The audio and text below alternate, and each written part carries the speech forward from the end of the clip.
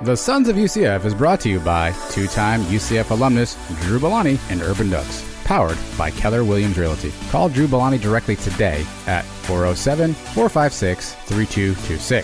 UrbanNooks, changing the way you buy real estate. Where's your nook?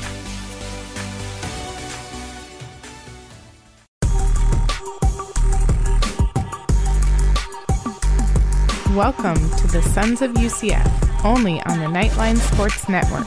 Now, here are your favorite sons, Adam and Mike. Welcome one and all, episode number 8E2 of the Sons of UCF, which is probably being brought to you on the Knightline Sports Network. As always, I am Adam, and Mike is with me this week. Mike, how are things, my friend? Things are doing well, man. You? Fantastic. Okay things are good over here. We should start the show off, Mike. We didn't say anything formal out, but a happy Mother's Day to all the UCF moms who celebrated this past weekend. There couldn't be Sons of UCF without the moms out there, so we appreciate and recognize all the moms. Happy Mother's Day to everybody out there in UCF land. Yeah, that was a pretty good Mother's Day. Did you do anything special? We just, it was hard to get gifts for the moms this year because you can't really go anywhere. Yeah, I did give my wife a gift. A UCF golf cart. No. Although we did put that on this weekend. It's interesting. So she had been mentioning to me that she'd been trying to cook some new things. She was tired of making the same stuff for dinner. Obviously, we all have in quarantine, so she's been cooking a lot at home and whatnot. So she was like, I really want to. I feel like I do this, the same foods every week. We need something different. Let's sit down and go over what we want to eat, yada, yada, yada. Got me to thinking. It always does, Mike. So on Mother's Day, my wife happily opened up her very own air fryer. Oh, those are nice. We have one of those. I thought it was a great idea. I didn't get the best reception I was hoping for. The kids were kind of like, Dad, really, air fryer? And I was like, look, now we can do chicken different ways. We can put some veggies in there, some potatoes. We can just mix it up a little bit, some different dishes. Your mother wants to try cooking something new. So we had Mother's Day dinner fresh from the air fryer last night. We had some lovely chicken. We made some potato skins. We had some asparagus. It was nice. It was very lovely. So we have an air fryer. Although it was met with an eyebrow raise and a look of, did you really just get me an air fryer? So I'll let you know if it continues to work out for me. Well, those things are good. You can cook anything in them, and it cuts down your cooking time way down. But maybe I can see where she's coming from. Women that typically don't want stuff for the kitchen or whatever. What are you going to get her next year? Like a vacuum cleaner or something? I bought her a Dyson like 2 years ago. I was going to get her she really wanted a Roomba, but I was like, I'm not dropping like $3 bills on a Roomba. Yeah, well, whatever. I actually cooked breakfast myself this year. I made Eggs Benedict. You ever tried doing that? I have not, no. Yeah. I've fried an egg before. I've boiled eggs before. I've scrambled eggs before. I've never poached an egg before until yesterday. Okay. Well, it went pretty decent. Yeah, I did it. It worked. Okay. So, new experience. Good for you. All right, so Eggs Benedict and air fryer sums up the Sons of UCF Mother's Day weekend, Mike. The show this week, look, headlines are getting a little scarce. A couple things with KZ. Heupel said some stuff. Gabe's got some money, so we'll talk through all that stuff. Top 8 life stories of UCF inspired by the long-awaited Torchy book, which is coming out soon. So we have the top 8. And that's pretty much it, my cow of the week. I tried. I worked the phones. I called, I emailed, I tweeted, I texted. I tried everything I could. I just did not, couldn't get a guest lined up this week. So looks like they're stuck with me and you, buddy. Aha! I got you, man. I got you. Don't worry. This is why we're such a good team. I got us a guest this week. You got us a guest? That's right. It doesn't happen very often. Hold on. It's not like your mailman or like, No. It's not like Speedo Dan or anything. I can get Speedo Dan on the phone with you. No. Okay. I got an actual guest, a big name. We actually brought this name up the last couple of weeks. Pretty exciting stuff here. I don't know if you want me to reveal it now. People probably already know since they clicked on this episode. Yeah, we're not breaking it. So a guest is going to call this phone right here. And we're going to be able to talk to them on this show. You've set this up. They're going to call in. It's a done deal. Get the chalk, baby. Put me on the board. Wow. Put me on the board. I've gotten some other guests in the past. I've gotten Hall of Famer in the past, Bo Clark. I've gotten Dexter. Yeah. Who else did I get? Schneider. Is this the biggest name guest you've ever gotten? Well, I just told you I got Hall of Famer. I was listening. Hello, I'm here. I don't know if he's bigger than Bo in UCF, but it's a big name for sure. It's definitely a big name. Should I just tell you now? Well, let's. Why don't you tell me in a second? We'll do a little break and we'll come back and maybe you can tell me the guest. If not, we'll all find out together here on the Sons of UCF coming up right. I don't know, right after this. If you're looking to buy, sell, or invest in real estate, call Drew Belani directly today at 407-456-3226. With partner agents in multiple markets, Drew Belani and the UrbanNooks team can help you in just about any market throughout Knight Nation. UrbanNooks, powered by Keller Williams Realty, changing the way you buy real estate. Where's your Nook?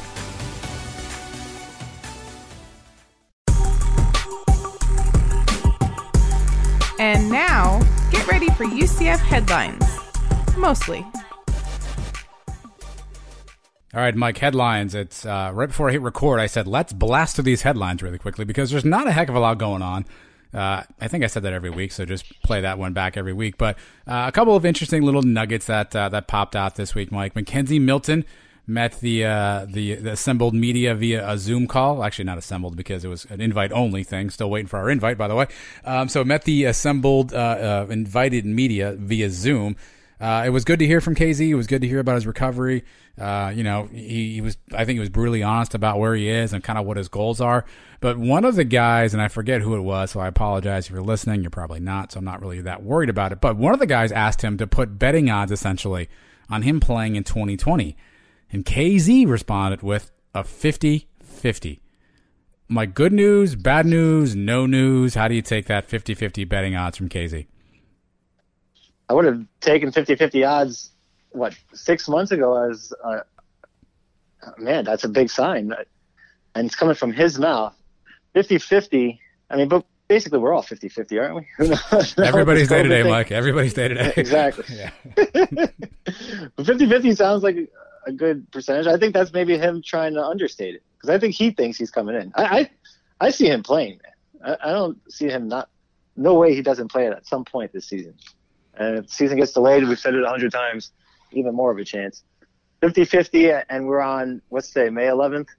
By July 1st, that may go up to 70%.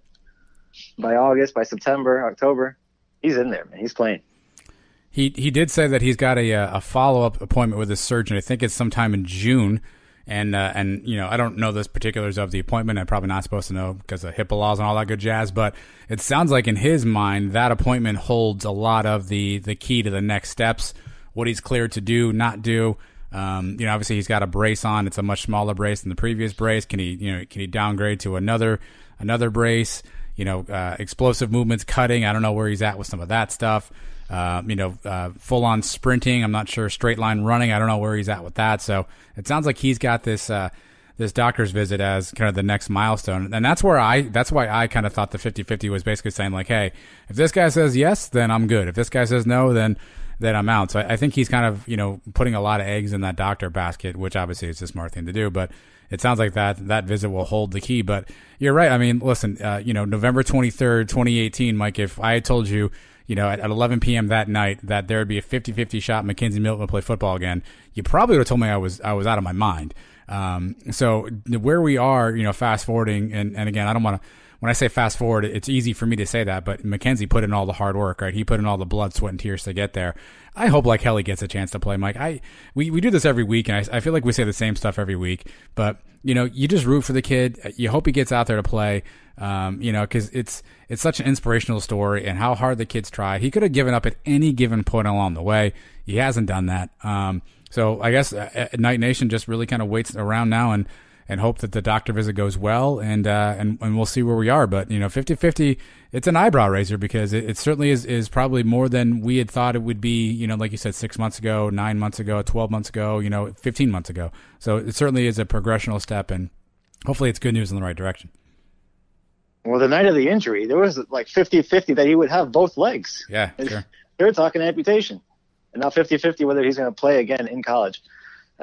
What you said the doctor visit is in June? I thought he said June, yeah, sometime in June. I don't know if it's end of June, beginning of June. Sometime in June he's going back to his surgeon. I think he said in Minneapolis. And we don't know how many more checkups he has between now and, say, September 4th. No. It's just the one. Maybe there's another one somewhere in July somewhere. Well, so if I'm, again, I don't want to get into his HIPAA background here, but going through the timeline, I feel like, and correct me if I'm wrong, I feel like he went to visit the doctor sometime in January, and I feel like now he's going in June. So I feel like he's maybe on like an every 6 month kind of deal. Because I feel like it was January, right around Christmas time, we were talking about this, and he was going from, I think he was in Hawaii I feel like I'm a stalker, by the way, now. I think he was going from Hawaii to Minneapolis to see the doctor. I feel like that was around January. Maybe I have that wrong in my head, but maybe it's like an every 6 month deal until he gets to a point where the doctor's like, okay, now you can kind of ramp up and I want to see you more regularly. Maybe that's how that works.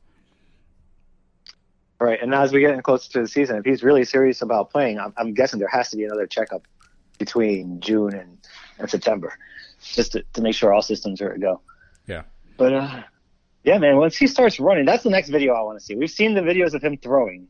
If I start seeing him do ladder drills and running around and making cuts and doing all these things, then I'm going to be super excited. If I'm doing Gabriel, I'm working out.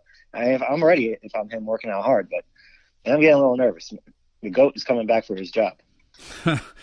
Man, that's going to be such a we'll save that hot take for episode like 92 or 98 or whatever the heck number it'll be at that point, because that's going to be such an interesting conversation topic. Because, Dylan's obviously the future. We all know that. Mackenzie's the all-time great.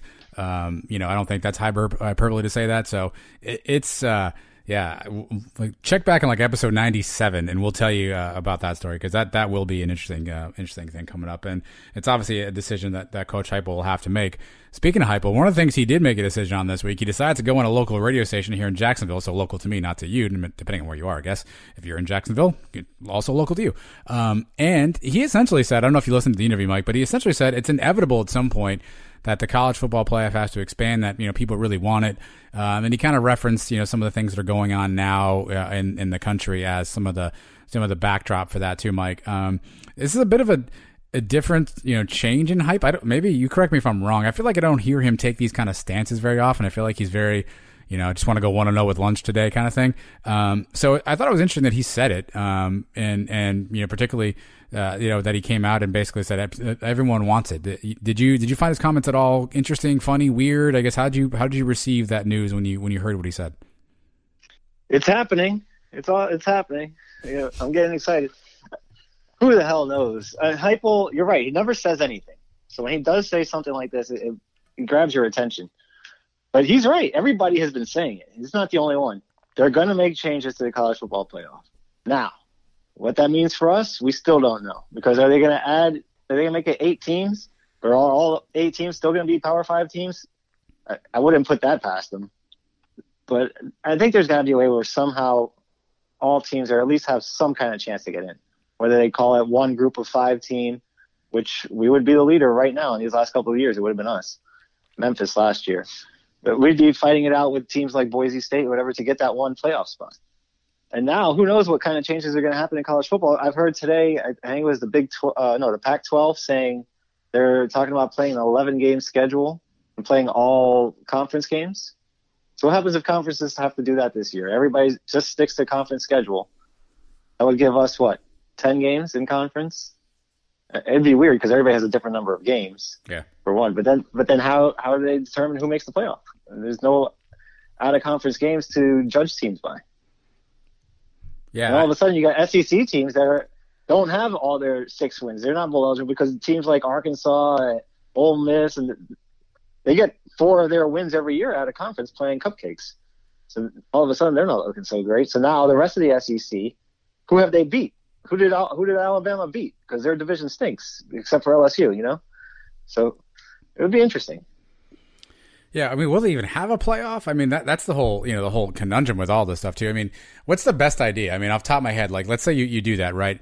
Do you take the top 4 teams from each conference and you basically, you somehow rank, the teams, and I don't know, you rank the conferences based on, I don't know, some stupid metric. And then, the first conference 4 teams plays another conference's teams, and you have like a round robin tournament with the top 4 from each conference, kind of like a bowl schedule, or like I say this every week again, so just rinse and repeat here, but I would feel more comfortable knowing that some of these things are out there if there was one unified person in college athletics that I trusted. But there's nobody. Like, literally in the same day last week, You had somebody come out saying, hey, we can't play games unless there's college kids on campus. And then the Big 12 commissioner came out and said the exact opposite, like hours later.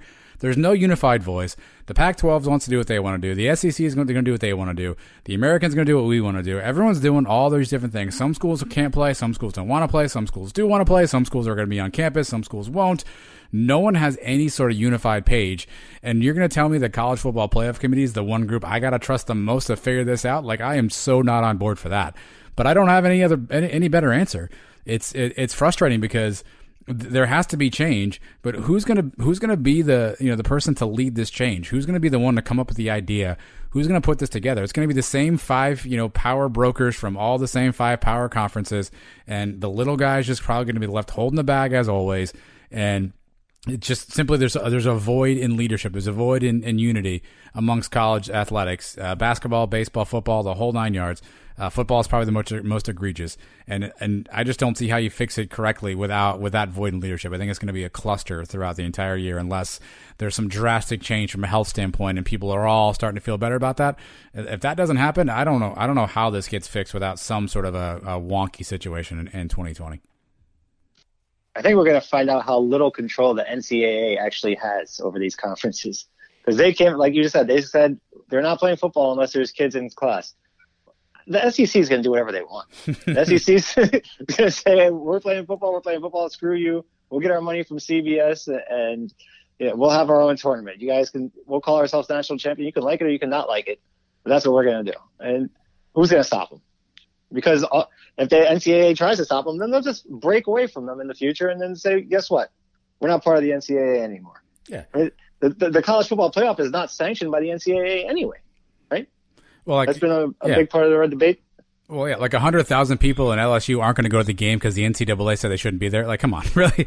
Like, they're going to pack the stadium. If you're at home on a Saturday night, down in some natural lights, you're going to watch the game on TV. Like, you're not going to stop. The NCAA is powerless to stop it. So this is where you'd think they come up with an idea or something to try to unify people, but they just either don't have the leadership, don't have the ideas, or just don't have the balls to do it, Mike. Your favorite sport, baseball, they're kicking around an 82-game schedule.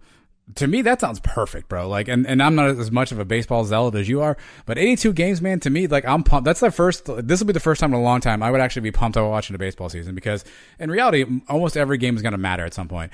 And so it's during a time like this, you need something revolutionary that's going to, unify people and move forward. And the NCAA is just a complete clown show when it comes to this stuff, man. And it's frustrating because if you love college football and you love, your team like we love UCF, you want to see this stuff work out for the best, but I have zero faith that's going to happen.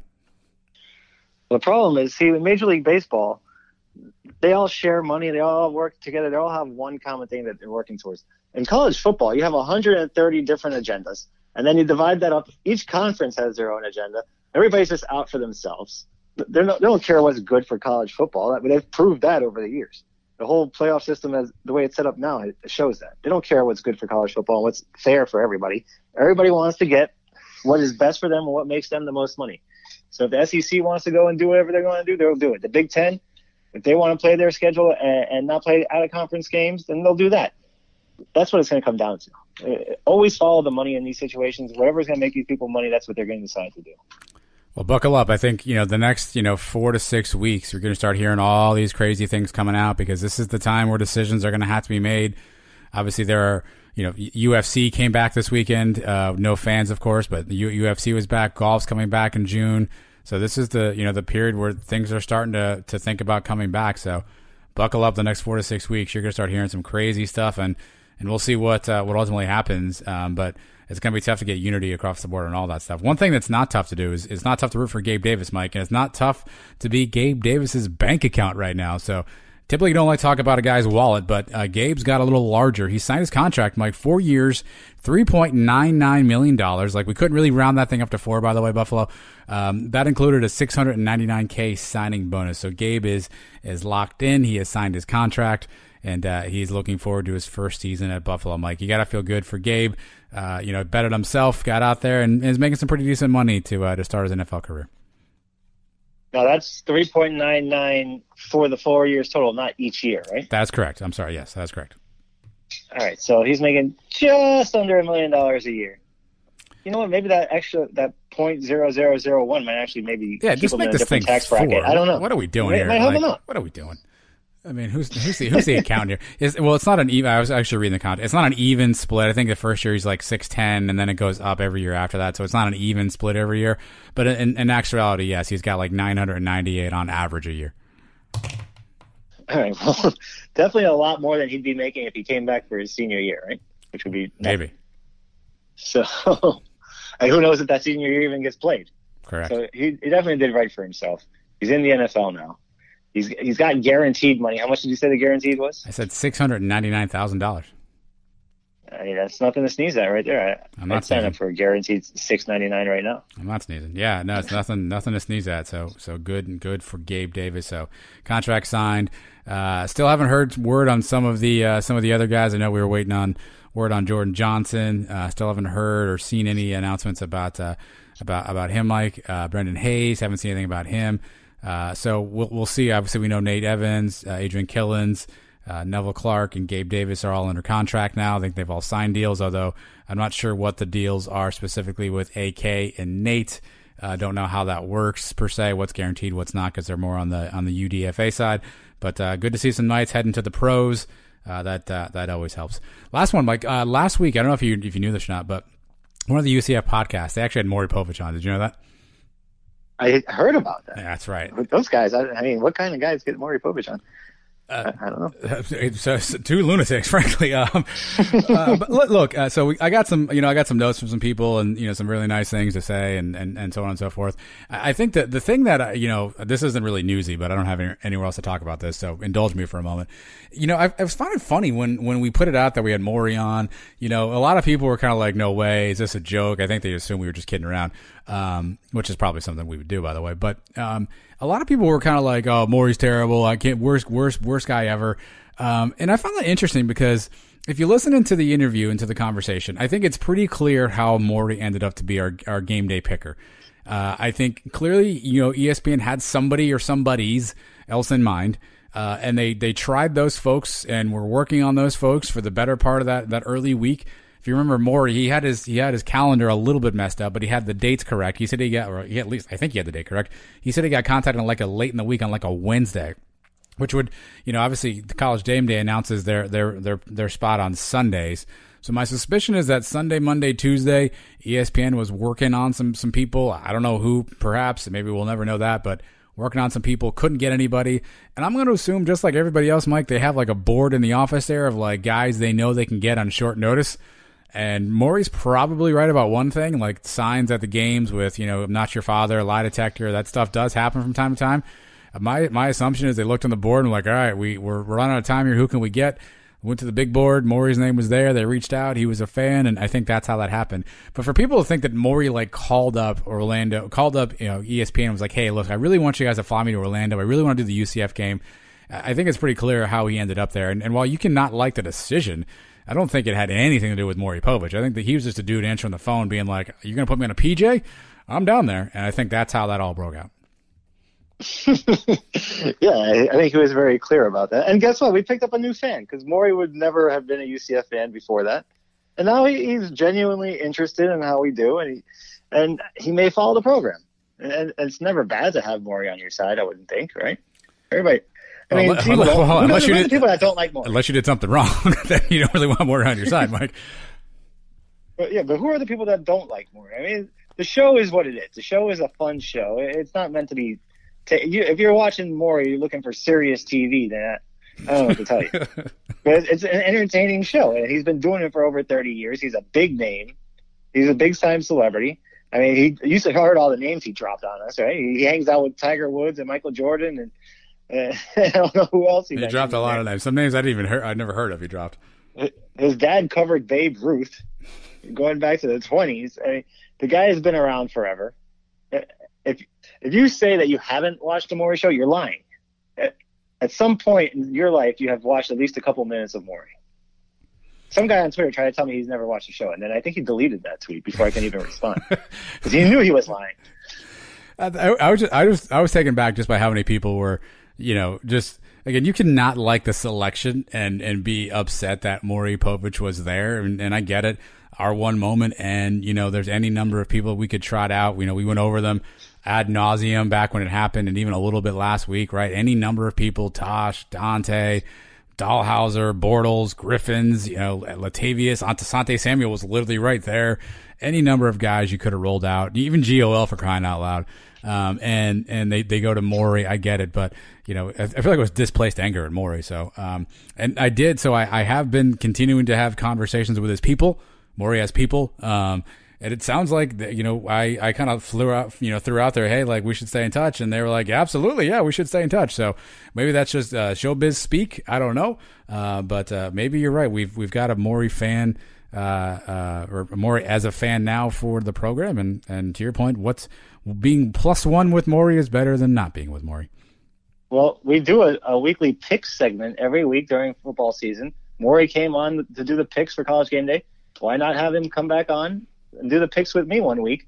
Or maybe have him come back on for the whole season and do picks with us. What the hell? He's willing to do it. Me versus Morey this year. Instead of me versus everybody else. I'll check his schedule. I'll see what his assistant has working. I want to get to a game with Morey. I want me, you, and Morey, black gold cabana, just hanging out watching the game, and people walking past me like, is that Morey Povich? And just going on about their business, right? Let's get Danny White down to meet him. Let's get him, on one of those Eric DeSalvo memes or something. Like, I think this could be one of those like fun program things where it's like, why the hell is Morey Povich here? And it's just like an inside running joke that nobody really knows. I think we can capitalize it. I think UCF's fun enough to do that kind of thing if that ever worked out. I feel like this was a good time to chat through the Morey stuff. But we appreciate all the kind notes, and some people wrote in and they were really, really, really happy to have him on and hear the story. And obviously he talked a ton. So it was good to catch up with Morey, and we appreciate all the positive feedback. We'll keep trying to get you good guests. Mike, I'd like the guy we have coming up here after the break. We've talked about this guy on the show in the past, and he's finally been delivered. And we are going to get to ask, we're going to ask the questions, Mike. Yes, all of them. We asked them all. He answered them all. And you're going to hear all those next. Happy to welcome our special guest, former AD Keith Tribble. He'll be right up after this, only on the Sons of UCF. Hello, Night Nation. This is Andrew Fagley reminding you to tune in every Sunday morning at our new time, 10 to 11 a.m. on ESPN 580 Orlando for Knightline the morning after. Brought to you by Chad Barlaw. We'll be taking your calls and your texts reacting to the previous week's UCF sports action, and you never know who will show up. Once again, that's Knightline the morning after, every Sunday morning, 10 to 11 a.m. on ESPN 580 Orlando or TuneIn Radio. Go Knights and charge on.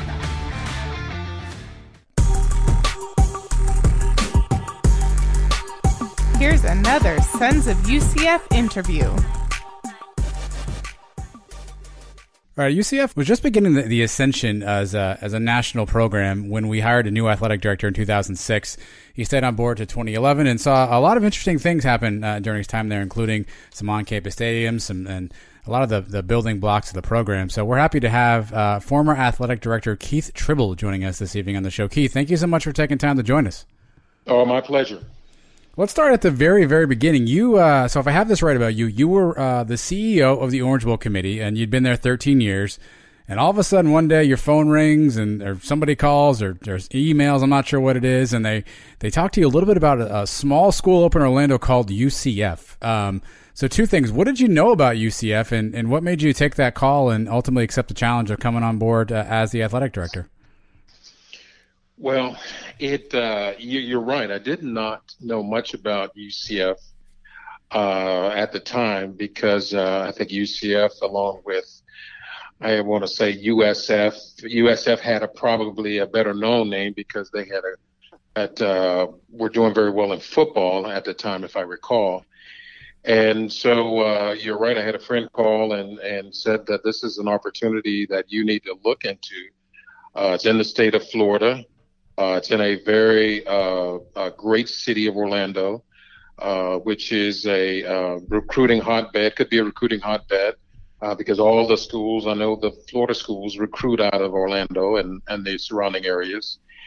And there were a lot of things that were happening. They made the commitment to really be a top major program. And the commissioner of the Conference USA, and I are very good friends.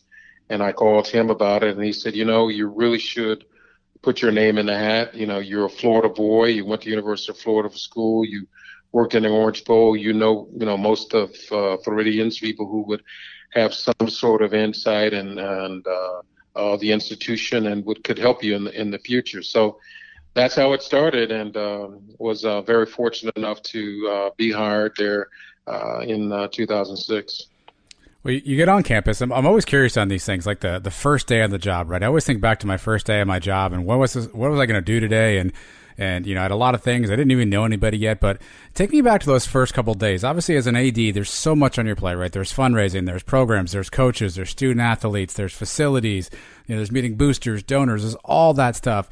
How did you sort of prioritize what you needed to work on first? What were the first one or two things that you wrote down on that to-do list that you wanted to get ticked off as you started in your new role? Well, I thought the first things I needed to do was to familiarize myself with all the major players, the athletic staff, the university personnel, and the student athlete. So I spent a great deal of time, talking to each and every one of them, or as much as I could possibly talk to them, during a period of the 30 to 60 days, the first days I got there. Then I had a chance to meet with some of the donors and boosters and season ticket holders. And as you can recall, back in that, we were about to open up a new football stadium. We had University of Texas getting ready to come in the stadium at some point, and we really had a lot to get done in a very short period of time. So fortunate that my predecessors, both Steve Sloan and Steve Orsini, had done a very good job in terms of the program, in terms of the staff, and really setting those sort of building blocks that the program could have some success. And I really do believe if it wasn't for their really the efforts that they made, that some of the things that I tried to get accomplished, or we did accomplish, wouldn't have been possible had they not laid the foundation. And so there was no question that UCF was a program to be destined for greatness. There's just no question in my mind. And hopefully, through the course of my tenure there, we tried to set out to make that a reality. All the fans and the alumni, we were so excited to open up a new stadium and a new arena too at the same time. That's right. I'm sure there were a bunch of challenges. From your seat, what were the challenges associated with opening those two buildings that most people probably wouldn't know about? Well, of course, the first one was the football stadium to really open up. And, you just don't know what to expect. It's the first time you had an on-campus facility of that magnitude, parking issues. The university did a fantastic job of creating a parking system which got folks on the campus. As you know, we created the mall where the tailgating is still, if I'm not mistaken, it's still historical now. People really gather to that location. So I think it really was the beginning of creating a tradition at UCF, which is, for a school that, had a very short, tenure in terms of football, unlike some of the ones who have been playing for many years.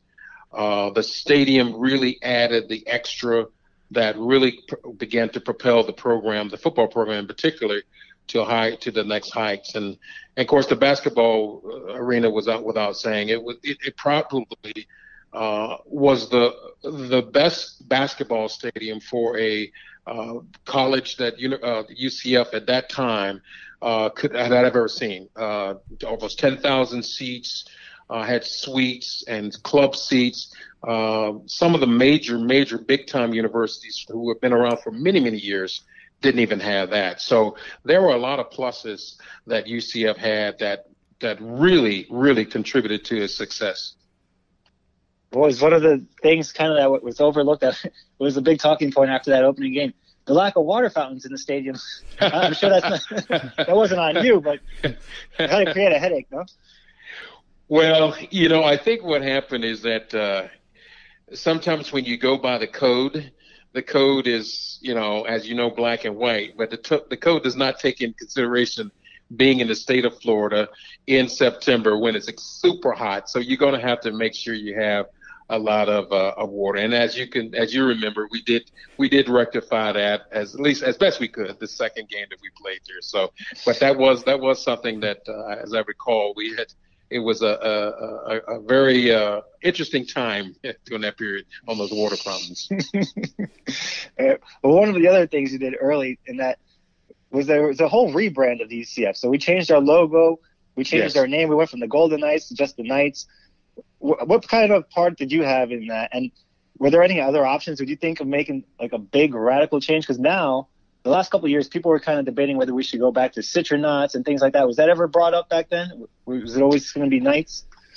Well, we had a group, a group that studied it, and what we tried to do is we tried to get it easy for folks, and particularly the media, ESPN and the television, to say something simple. As you know, the quicker you can get to it, the better people remember it.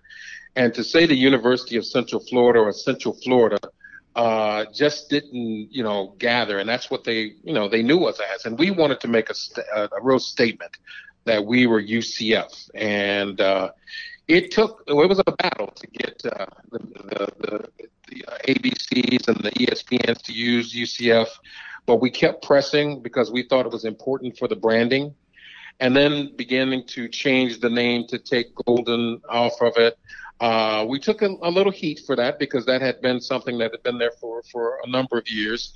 But there again, we felt that if we were just known as the Knights, again, we would distinguish ourselves from any other team that had to use the Knights. And I think, if I'm not mistaken, the Army is the either Black Knights or something of that nature. But so I thought it was an important period in the branding for UCF to really try to set itself to a different level. And today, right now, it's common to say UCF. It's just not anything that people even think second about, and they know who it is when you say UCF, like the UCLAs and the USCs, and that's what we were going after. You mentioned football earlier, so I assume as you debated the job and you did your research, you studied up on the UCF football program. When you got there, Coach O'Leary, George O'Leary, was coming into his third season. We are just gone off our first ever bowl bid. We went to Hawaii and lost a heartbreaker. As you analyzed the football program walking into the job, where did you think the program was at that point? I guess, how did you evaluate what you had seen so far? Well, I had known Coach O'Leary from his days at Georgia Tech, and I had plenty of friends in the industry who knew him and knew he was a, what do you want to call an old school, grinding coach that believed in making sure the student athlete was prepared on and off the field of competition and was really, really concerned about the education of the kids. So I knew if you had those components in a leader in our football program, that we were going to be successful. And as you say, we were successful. I think Coach O'Leary, I'm sure no one would disagree with this, did as much to put UCF football on the map as any coaches have been there. And a lot of that's attributed to the type of individual that he was in terms of how he wanted his kids to perform. And so I knew that we were going to be good in football because I knew Coach O'Leary was a good football coach. But, as you saw over the years during his tenure, is that there are times when you did turn that corner and you became a good football team, then you got that target on your back. And we had that a lot of times. And I think sometimes we probably didn't measure up to the kind of team we were exhibiting it sometimes to win consistently. But there's no doubt that Coach O'Leary was definitely responsible for where that program is. Yeah, I mean, you almost took the next question right out of my mouth. So your first 3 years on the job. So we went 4-8, 10-4, and then 4-8 again. So kind of an up and down roller coaster. How did you assess those results? Right, obviously that you're the top guy. The buck stops with you. All transparency. We know Coach O'Leary's like you said, an old school coach. He's a tough coach. I'm going to go on a limb here. I don't know him personally. We actually had him on the show once. I don't know him personally, but I'm going to say he's probably stuck in his ways, and he's very regimented. Did you think there need to be changes made at that point? Were you able to go to him with some ideas on how to get things changed, or did you think at that point, after 3 years of inconsistency, were you concerned about the trajectory, and were you thinking about maybe there needed to be changes made on the football program? No, I did. I had a lot of confidence in Coach O'Leary and his coaching ability. I think my role was really to be a sounding board for the coaches, for the head coaches, because they have a sense of an understanding of what they want to get done and how they're getting it done. And generally speaking, most coaches, when you're not doing well, whatever coach you want to talk about, when they're not doing well, they're the first person to tell you that there needs to be a change. Now, they may not want it, but they're usually the first ones to tell you that maybe they can't get it done. So I have never run into a situation where a coach who has not performed well over a period of time doesn't really come to that realization if you really ask them. And so my role was really try to serve in a role to be a sounding board. And there were plenty of times when Coach O'Leary and I would talk about things that he felt we needed to change, and I would tell him, can we look at this? And he would obviously take that in consideration as he should. And I believe that if we stayed the course, we would be successful. A lot of things can change when you have any kind of athletic team. The recruiting, the type of recruiting, losing a kid that's very, very valuable, important to you. Those are things you cannot predict. But hopefully, if you're able to have all the things necessary to win 10 games, you can do that year after year, and sometimes it's not possible. There were rumors. I mean, maybe you can kill them right now. Around 2009, were we close to hiring Charlie Strong? Was that something that was circulating around the building? Because that was coming off that 4-8 season that I was just talking about. Yeah. There's no way. That wasn't even a hint of a possibility to do that. We had a coach in Coach O'Leary. Coach O'Leary was struggling, as you said, but I felt very confident, as he did, that we could pull it out. So no, there was never any time that I was considering to making a coaching change. All right, there was one change that you did make. We're going over to basketball now for a second. 2006, 2007, the basketball team was pretty good. And then the next couple of years, we're only 2 games over 500. You decided to make the change. Kirk Spiro, who had been a long-time coach for UCF, what went into that decision for you? Well, I think there was a lot of things went into that decision. And sometimes with me, it was more than just X's and O's. It's a matter of trying to get a sense of, is the program progressing to a level that we need to progress at? As you can imagine, in that period of time, UCF on football was sort of one of the go-to teams in football. It was, UCF, maybe Houston every now and then, maybe a couple other, Southern Miss.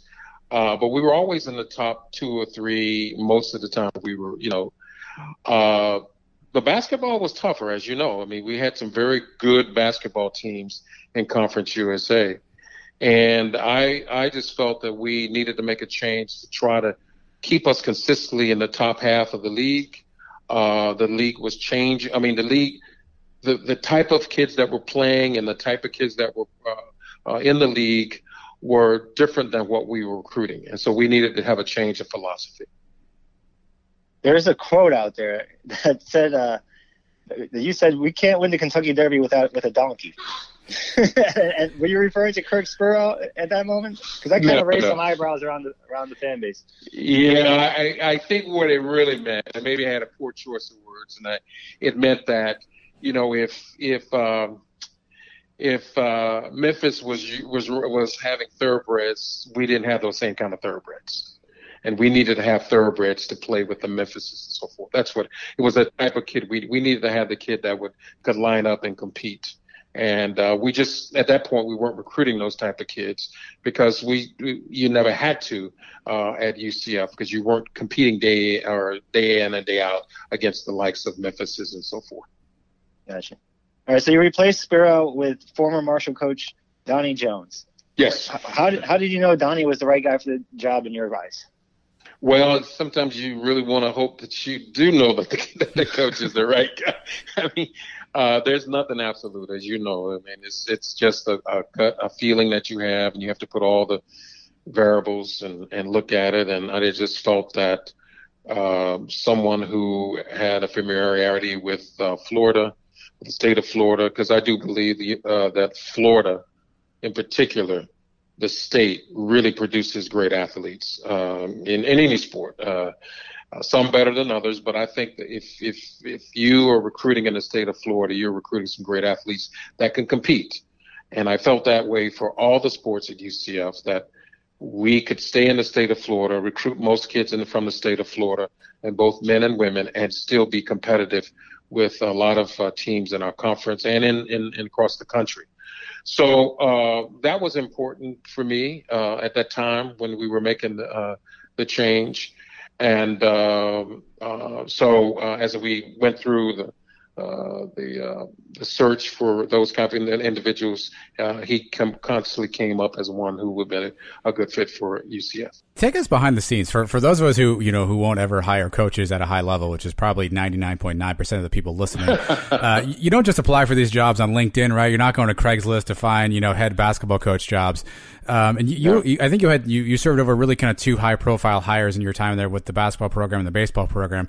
How do these candidates come? Or do they come to you? Do you get lobbied by like maybe agents, things like that? Do you have names that you kind of keep in your top desk drawer that you're kind of jotting down throughout the years? How do these searches start? Because again, you don't just apply online and hope that somebody calls you back.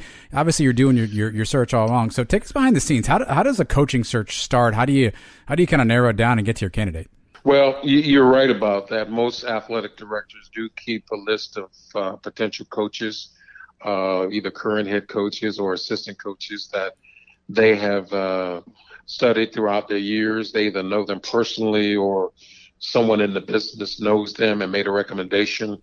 Just as coaches watch tape on student athletes, we watch tape and we watch, games, and we see how coaches coach, whether it's football or basketball, and we go to the games and we watch them. So we do the same thing. And it's the same thing that happened in this case. I had a list of names that I had. You have your far reach, the ones that you have to reach for, meaning you probably have no shot at getting them, but you never know. You never know why someone may want to leave an institution, so you still have to be able to pursue them. Then you have, the reasonable ones, and then you have some that'll be a stretch in sayings of they might be an up-and-comer that, may have to grow into the job. So you have to evaluate those. Obviously search firms have been very prominent in the last few years. Most good ADs use search firms just to be the third party because it's not good practice for an athletics director to call a head coach that's under contract at another institution. There's nothing against that. It's just that, I wouldn't want someone to do that to my coach. So, but you can have a third party, in this case, a search firm, gauge the interest of a particular coach that you may have an interest in. And then that's how it starts from there. And, some coaches, some ADs are their own search firm, They do the whole search themselves, and they eventually will have the coach meet the president and key donors and so forth. But I typically used a cross section of people to interview the coaches because I would like other folks' perspective on this individual. But it is a process that goes very quickly in some cases. In some cases, it's through the latter part, most coaches got into buyouts, and you've got coaches who have buyouts, and you had to be respectful of, UCF at that time was not like Ohio State, where we could, spend $1 million and buy out a coach we want. So you have to take that in consideration. So it's a very integral process that most ADs go through, and it's again, really it's really starts from us having a list of folks that we really want to go after. Just for fun, are you willing to share a name that was on your reach list during that search? No. All right, figured I don't want to do that. Figured I'd ask. All right. One of the other, I guess major turning points actually also centered around the basketball program. So let me set this up for those who aren't familiar. UCF was sponsored by Adidas. We were an Adidas school.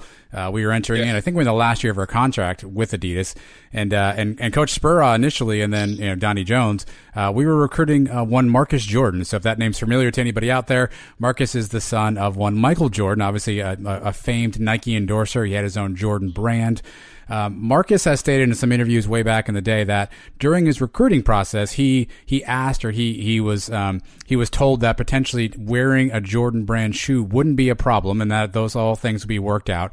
And obviously, things kind of went by after that. So my first question for you is, I don't know where you were I don't know if you were in the hiring process at that point, if you were on board yet, but were you aware of any arrangement with Marcus prior to coming to UCF? Was that something that was worked out ahead of time, that he would be able to wear Jordans? I was not aware of any kind of commitment for Marcus to wear his father's shoes or Nike or Jordans. Obviously, during the process, as the situation got exposed and heated up, I became aware that that was discussed. Whether it was committed or promised, that still remains this secret out there that no one knows. But once I became aware of it, and the kid felt that he was, I have always been an individual or an AD or even today that wants to give the benefit of the doubt to the kids, because that's what we're in the business for. We're in the business to educate and have kids come to the institution and eventually graduate.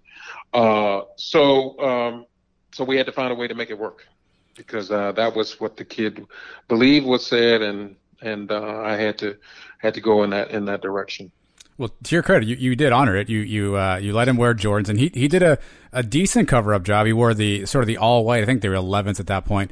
There was nothing on him. There was a tiny little jump man on the toe. He even went out and got the Adidas ankle braces to, so if someone zoomed in tight on the shoe, you'd see Adidas. Obviously, he stepped on the court. And the very next day, I assume you get this phone call, somebody from Adidas calls, and they're not happy. Can you kind of take us through what that process was like? And obviously, we talked earlier about some of the things that you inherit and some of the things that happen in your job. You get the phone ring and it's Adidas, and it's a lot of money on the line, and they're not happy. How did that all conversation work out? And ultimately, it sounds like they ended up deciding to drop our contract at the end of the situation. Well, you're right.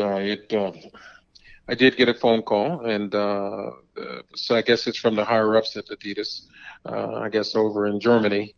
But I guess the folks in North America forgot to tell them that they had worked out an arrangement. But everybody seems to forget at some point, it's just, so they were obviously, and I can understand that, they did not appreciate it. And so we had to really try to work out a way to make all parties, happy and hold on it.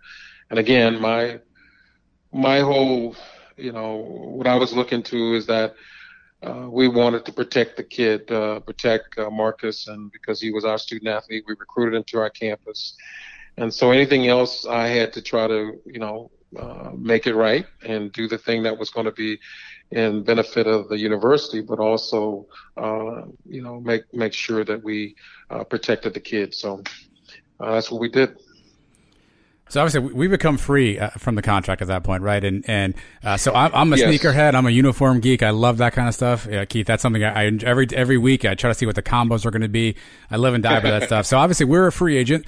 There was a lot of speculation we would go with Nike or Jordan, but obviously I assume there were other suitors. Under Armour was out there at that point.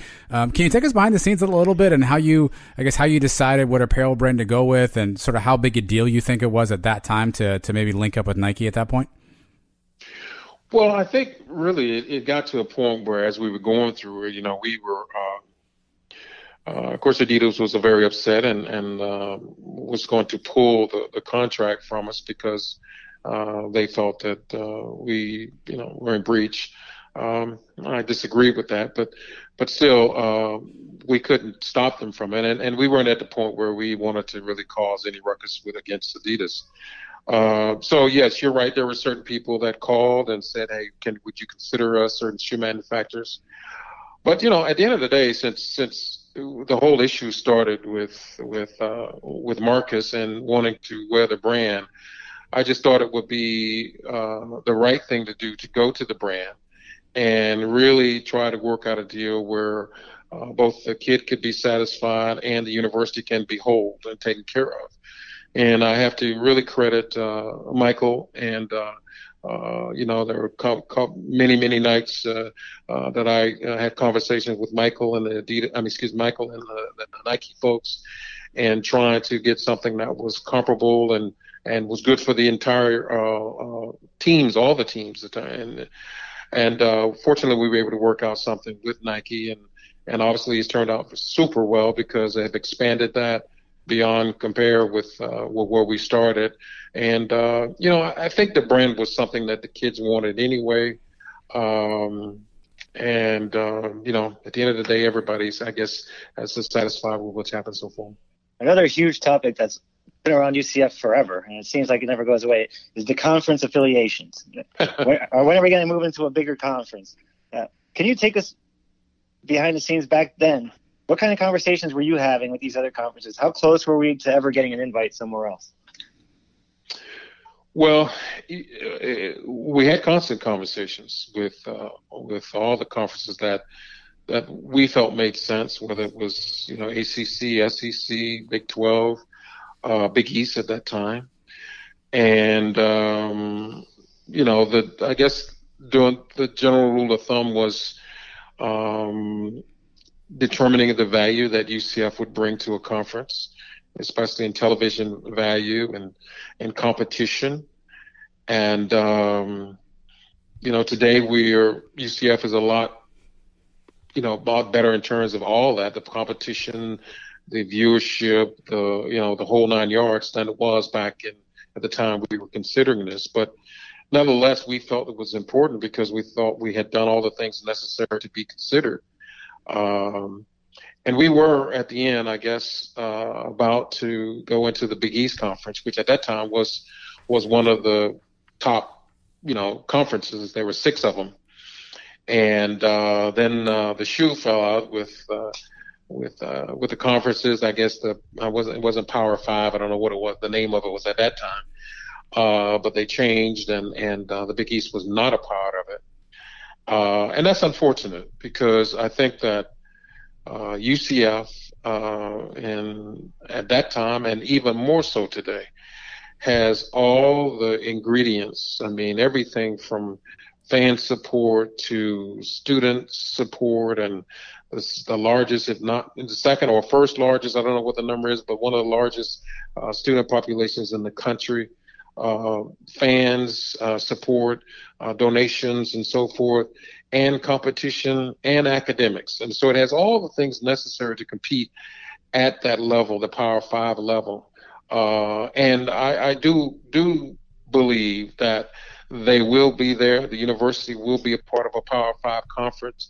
I don't know what it is. I do think there's be some changes in the conferences here in the next 5 years, but there's no question that they deserve to be there.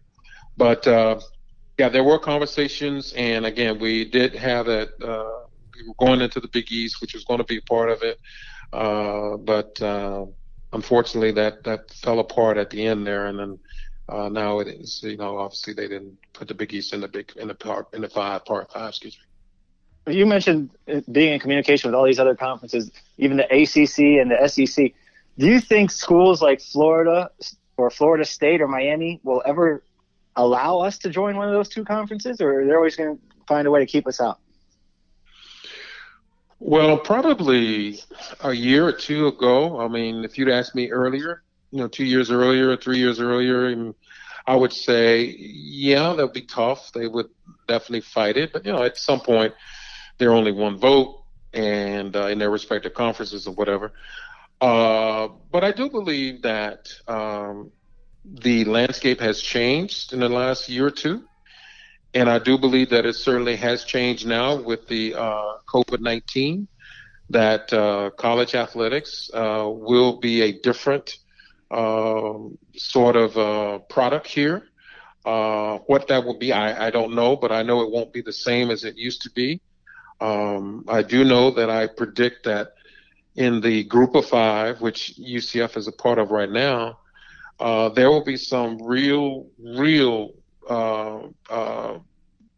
strong looks at redoing things, because you guys are too young to remember this. You may know a little bit about it, but when conferences first started, they started for the sole reason of being geographically connected, meaning you were in a same footprint. The ACC, all the schools were in the ACC, and the Pac-12, the Pac-10, or whatever, they were all there together. And that was for travel. And that was for, not only football and basketball, but the other sports had to travel and compete too.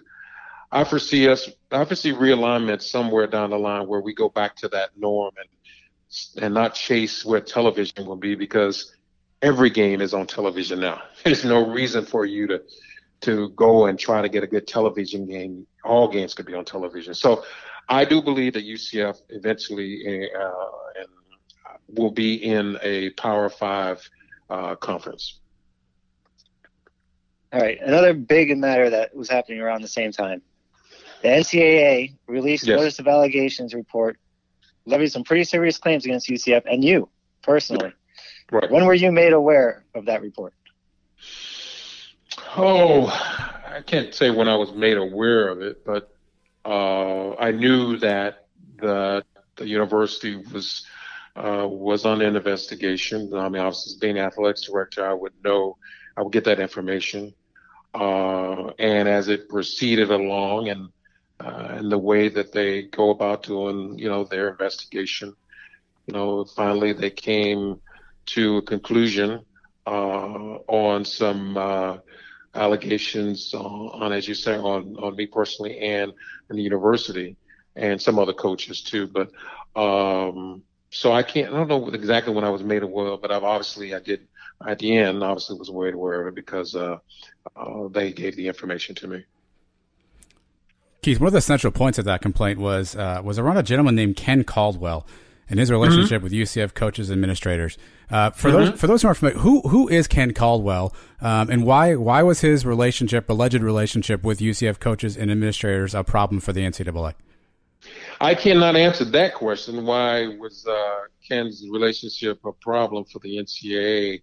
I know Ken was a young gentleman who was good friends of Ramsa, I think, a kid that played for us, a very good kid, and was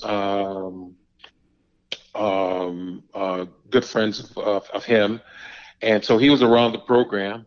I don't know why they would rule, but I think at that period of time, as you recall, we were also on parallel track with the Penn State allegations. So I do believe that there was an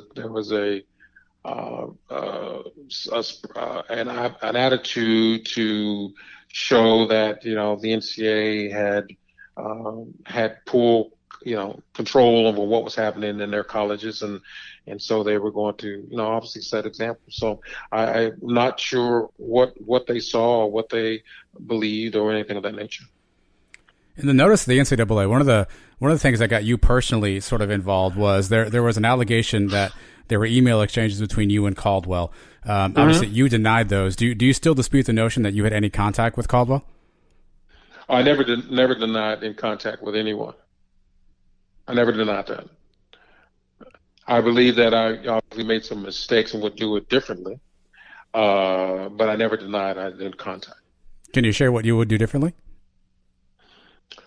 Probably have a sense of understanding exactly what relationship Ken may have had, and having a good understanding of that, and making sure that there was the right systems in place to make sure that there was no appearance of anything. I would definitely handle that differently. Ultimately, you chose to resign in November 2011. Yes. What was the final reason for that? Why did you decide to resign as athletic director? Well, I believe that at the point when you cease to be relevant, meaning that during my watch, whether personally or whether the program itself had experienced some difficulties, in this case, NCAA situation, that I should no longer lead the program. And I believe that to the day. I mean, I'm the leader. I'm in charge. I'm responsible for things that go on within my program. And I think I've never backed away from that from the day I left UCF to today. I have not, done anything, spoken out, said anything, because at the end of the day, I take the responsibility of what happened during the tenure that I was there with that program. You spent over 5 years there in Orlando, and you oversaw many of the foundational elements that are still there, still in place today. The ending gets talked about the most, I know, and it's not comfortable to talk about. But from your perspective, how would you describe your overall time and your legacy at UCF? Well, I hope that at the end of the day, when it's all said and done, that it's looked upon that we, meaning the team that was assembled, I was just the conductor of the organization, the leader, that we were able to achieve the goals of building a program that today represents excellence, represents graduating student athletes, represents a fan base that really is excited about being a part of it and has helped build it over the past, number of years. And that building blocks, as I said earlier, when it first started, I'm not going to say that, I created this and created that. I took what was started prior to me and hopefully took it to the next level. And those who came after me, the two athletic directors, or two or three athletic directors that came after me,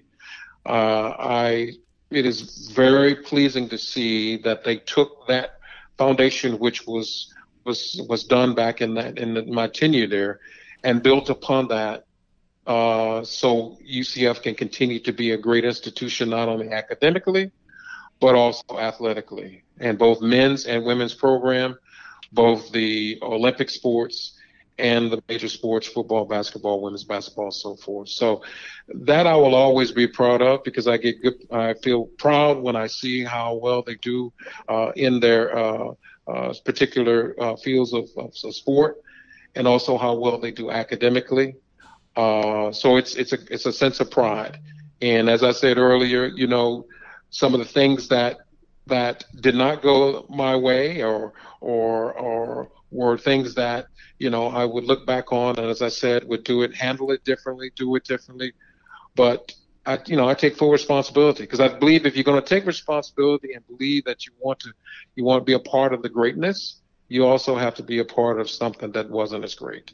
And but I hope at the end of the day, whatever UCF experienced during that period of time, it was a sort of a springboard to the success that they're achieving now. And I only wish nothing but success to everyone any associated with UCF program, both the fans, the players, the staff, the coaches, and the administrators there because as I said, they will be in a Power 5 conference. Keith, have you had a chance to go back to campus since you left? Have you been back to UCF? I have. I have not been to a game or anything like that, but I've been on the campus because I have some friends who have kids. Because everybody in Dade County sends to go to UCF now, and that's good. That's good. I mean, you want that, and so I have a lot of friends who call me about the university, want my insight of the university and so forth like that, and so we are, and I am, my family is very proud of what's happened at the university and where they are now, and as I said, we look forward to seeing it continue growth. I know they have a new president now, and sometimes things happen and you can't control it. I mean, Dr. Hitt, had a situation where at the end of the day, you can't erase the good that happened. You cannot erase the good that happened. Unfortunate things do happen, but hopefully, you can be remembered by the great things that happen. But so I'm really, I believe that the sky's the limit, and hopefully one day I can go see UCF play in a what was it called, CFP championship game now. Awesome. Well, look, we appreciate your time. We end every interview. We have some fun at the end here. So we always ask like five or so rapid fire questions. These could be about music, movies, sports. It could be about anything at all. So are you prepared to tolerate our 5 rapid fire questions? I don't know. I guess I have to. Wow. Okay. First one's an easy one for you. Okay. We talked about Marcus Jordan. You talked about Michael. So who's the better basketball player, Michael Jordan or LeBron James? LeBron James. Michael Jordan. Any particular reason you lean that way? I just old school. I like old school. I like just the way he carried. I mean, he was nothing. I mean, he was nothing by himself. But when he had the team and everything around, I just believe in that team concept. And once the team, the Scottie Pippens and all that start playing, and he just made the difference. He made them play better, and that's what you have to do. If I invented a time machine, would you take it to go back in the past, or would you use it to go to the future? And where would you go? Wow. I'd probably go back to high school. Is this fun times back then? Just relive those moments? The recruiting periods, when I was recruited, I went to, we had 10 games. I went on 10 recruiting trips. 10 recruiting trips. I went on a recruiting trip every week because we played on the Thursday and Friday, and I would be gone on Friday, now Saturday, and whether it's Wisconsin, Georgia Tech, University of Miami, Florida State, Alabama. I mean, that was, from an African American kid in Miami, Florida, going on. I mean, that was the time I enjoyed. All right. Everybody thinks it's cool to be the athletic director, right? Working in sports, it's got to be a cool gig, right? Tell me one thing about being an AD that just sucks. I can tell you the one thing that being an AD sucked for me is seeing a kid that has gotten hurt, and he or she cannot play again ever. Meaning they are finished, their college days are gone, and they worked all their life for it. I mean, that's hard. That was a hard to see injury, career-ending injuries, or injuries that because they're just a lot of things in life some grown-ups can't take. But when a young kid is trying to take a tragic thing like that, that was tough. Second is losing. I was gonna say, does sports become less fun when it's a job? I don't think so. Okay. I mean, you have to love it. I mean, you have to know. I mean, it's just like saying, is golf less fun for Tiger Woods? It's probably he probably loves it. I mean, every day you get to be. How many friends used to say you get to go to a game and be on the sideline, and that's your job. So no, being in athletics is the best job that you could have. All right, what's your favorite meal? Once we get out of this quarantine, you got a restaurant, a favorite meal you can't wait to go get again? Or is it just a home cooking, something you get at home? Well, hell, I'm tired of home cooking. I've been doing that. Probably Capitol Grill steak. How do you take it? Is it well done, medium rare? Medium rare. All right. That's nice. All right, you mentioned you're a former athlete. You're a big guy. You're a strong guy. A lot of people off the routine right now, and so work's going to come up around again at some point soon, Keith. So, what's the best time to work out in your opinion? Should you work out first thing in the morning before you go to work, or should you wait till after work is over to work out? What do you think the best time to work out is? Really, the best time is before you go to work. I agree. Because, in a busy time, by the time you always talk yourself out of it. Oh, it's 5 o'clock. Oh, God. I'll do it tomorrow. But in the morning, if you first get up and you do it, it's great. When I was at UNLV and I was a senior associate there, we used to work out at noon. Instead of really having a big lunch, we'd work out at noon. Now that's difficult if you can only do that in athletics because you got a locker room, you got about 5 or 6 locker rooms, so you can go in any locker room you want to. But if you're on a job where it's 9 to 5, it's tough to go at lunch. So I'd say morning. What's your favorite musical act? So Friday, you get out of work, you're on your way home, you crank up the volume. What song are you putting on? What gets you in a good mood? No particular song, just jazz. I love jazz. So I'm going to listen to some smooth jazz, Kenny G or somebody. I'm going to listen to somebody because by that time, and then after I do that, and then when I get home for the weekend, then I might put on some, if there's such a thing, some light hip hop. If there's such a thing. Who's a light hip hop artist that qualifies in that genre for you? Oh, some of Jay-Z I can listen to, until it gets a little crazy, but but I like Jay-Z. Okay. All right. So post-COVID, when this whole nonsense is over, and you can finally get out and you can go to one vacation spot, where do you want to go? It could be a place you've been before, or maybe a place you want to go, but you're getting the Tribble, the Tribble family together. You guys are heading for a vacation. Where are you guys going to go? Mediterranean cruise. Oh, so you go cruising even after all this virus talk? You don't have any fear of that? Yeah, I love it. Okay. I love cruises. I'm just have to bring my own sanitizer stuff and just, that. But I don't know if it's going to be a while. I mean, I want to do that because, in fact, my wife and I were planning a cruise this summer, but I don't think that will happen. but yeah, a cruise, Mediterranean cruise. I've been there before, and I love that area. If you could have one superpower, what would it be? Ha! Oh, wow. One superpower. Probably strength. I don't know which one, Hercules, I don't know, but I don't know. I'm not a big, superpower person, DC Comics and all that. I grew up watching Superman, but, we didn't realize it was fake, but, it's just something we go. So I'd say Superman type thing. Yeah, you're already a pretty strong guy, I would think. A lot of people say fly. No. I hate flying as it is anyway, so no, I'm not going to fly. All right, Keith, this is a true or false question. You ready? True or false? UCF is the 2017 national champion. True. He knows his audience. Nice. So no, because I would have done the same thing. Yeah, that's what I was asking. If you'd have been in that seat, yes. Would you have done the same thing?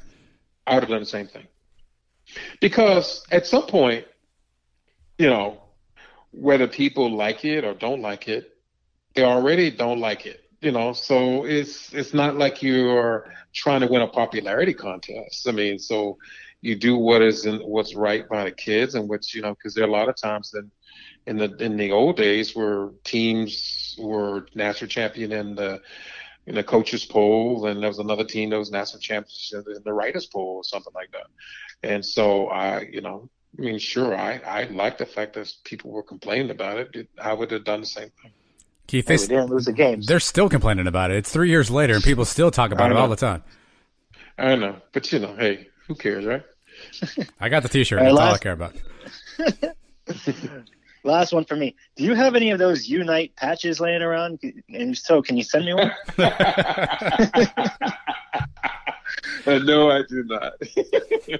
Man, I don't know how, but I missed out on never getting one of those. I think I've lost my chance. No, I didn't get one. I didn't get one. That's a tough break, Mike. We'll work it out for you. We'll work it out for you. Keith, listen, man, we appreciate you jumping on with us tonight and giving us some insight and obviously answering some tough questions. We appreciate you taking the time and giving us a behind the scenes of what an AD does at UCF. Obviously, you had some really interesting things happen in your tenure, and so I'm sure the fans appreciate kind of learn a little bit more of the backstory there. And obviously, we hope things are well with you and your family during this time, and hopefully we can catch up again down the road soon. Same to you guys. Appreciate it. Thank you so much. Raising the bar on what to expect from your personal injury attorney is our commitment to you at Chad Barr Law. I'm Chad Barr, and as a UCF alum, I am proud to present Knightline, the morning after show, Central Florida's only call-in show dedicated to our UCF Knights every Sunday morning at 10 a.m. And remember, if you or a loved one are injured in an auto accident, call us at 407-599-9036 to schedule your free consultation or visit us at chadbarlaw.com. Our clients come to us in need and leave as family. Offices Altamont Springs. Go Knights. Charge on. Here's another top 8 list from the Suns.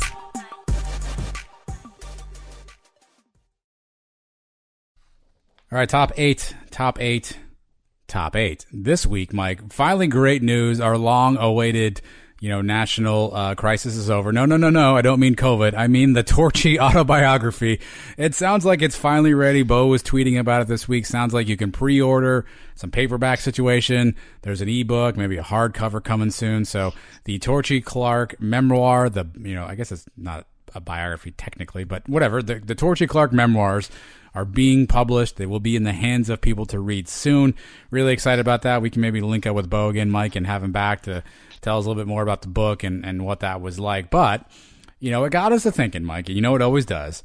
If we could have 8 guys who we would write the book about, so the life story of 8 people of UCF past, present, or future, probably not future, who would we pick? So what are our top 8 life stories we'd want to have told? We could do books or we could do movie style, right? You could hit one of these.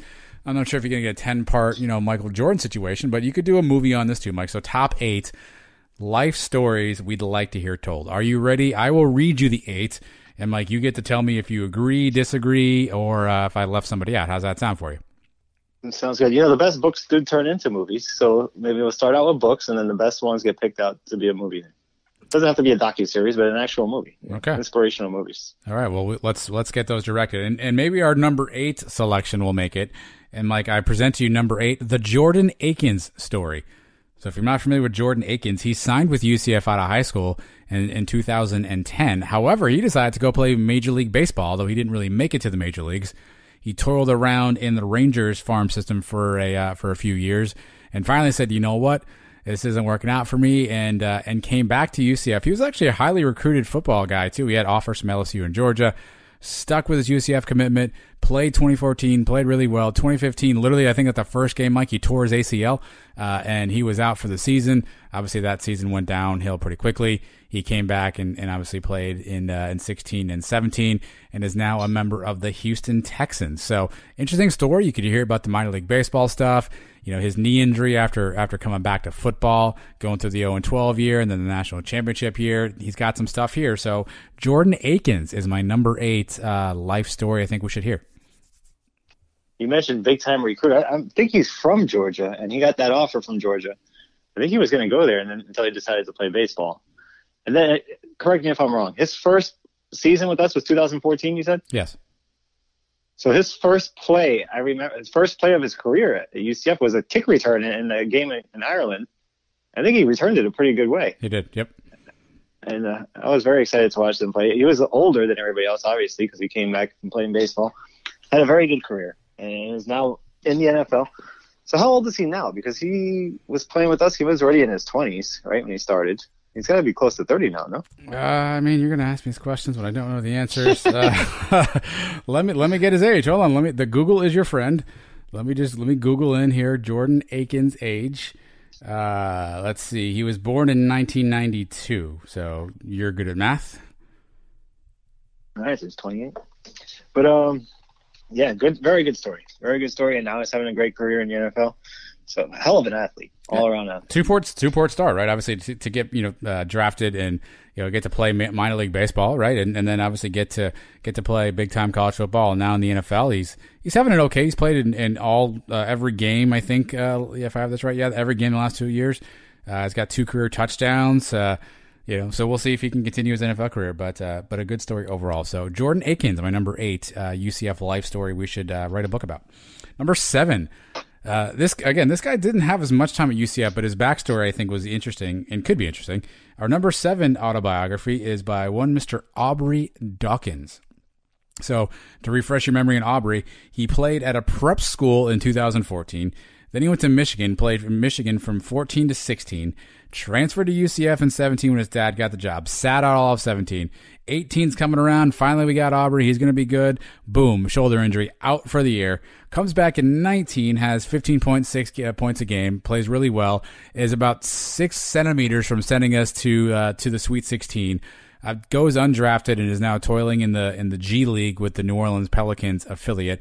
Obviously, his dad is a famous player and obviously a coach now as well. He's got ties to Carolina. His dad played at Duke, so how he grew up. His dad coached at Stanford. He went in the Bay Area.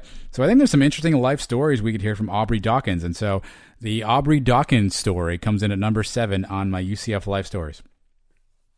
Very good story about sticking with it, coming back from an injury.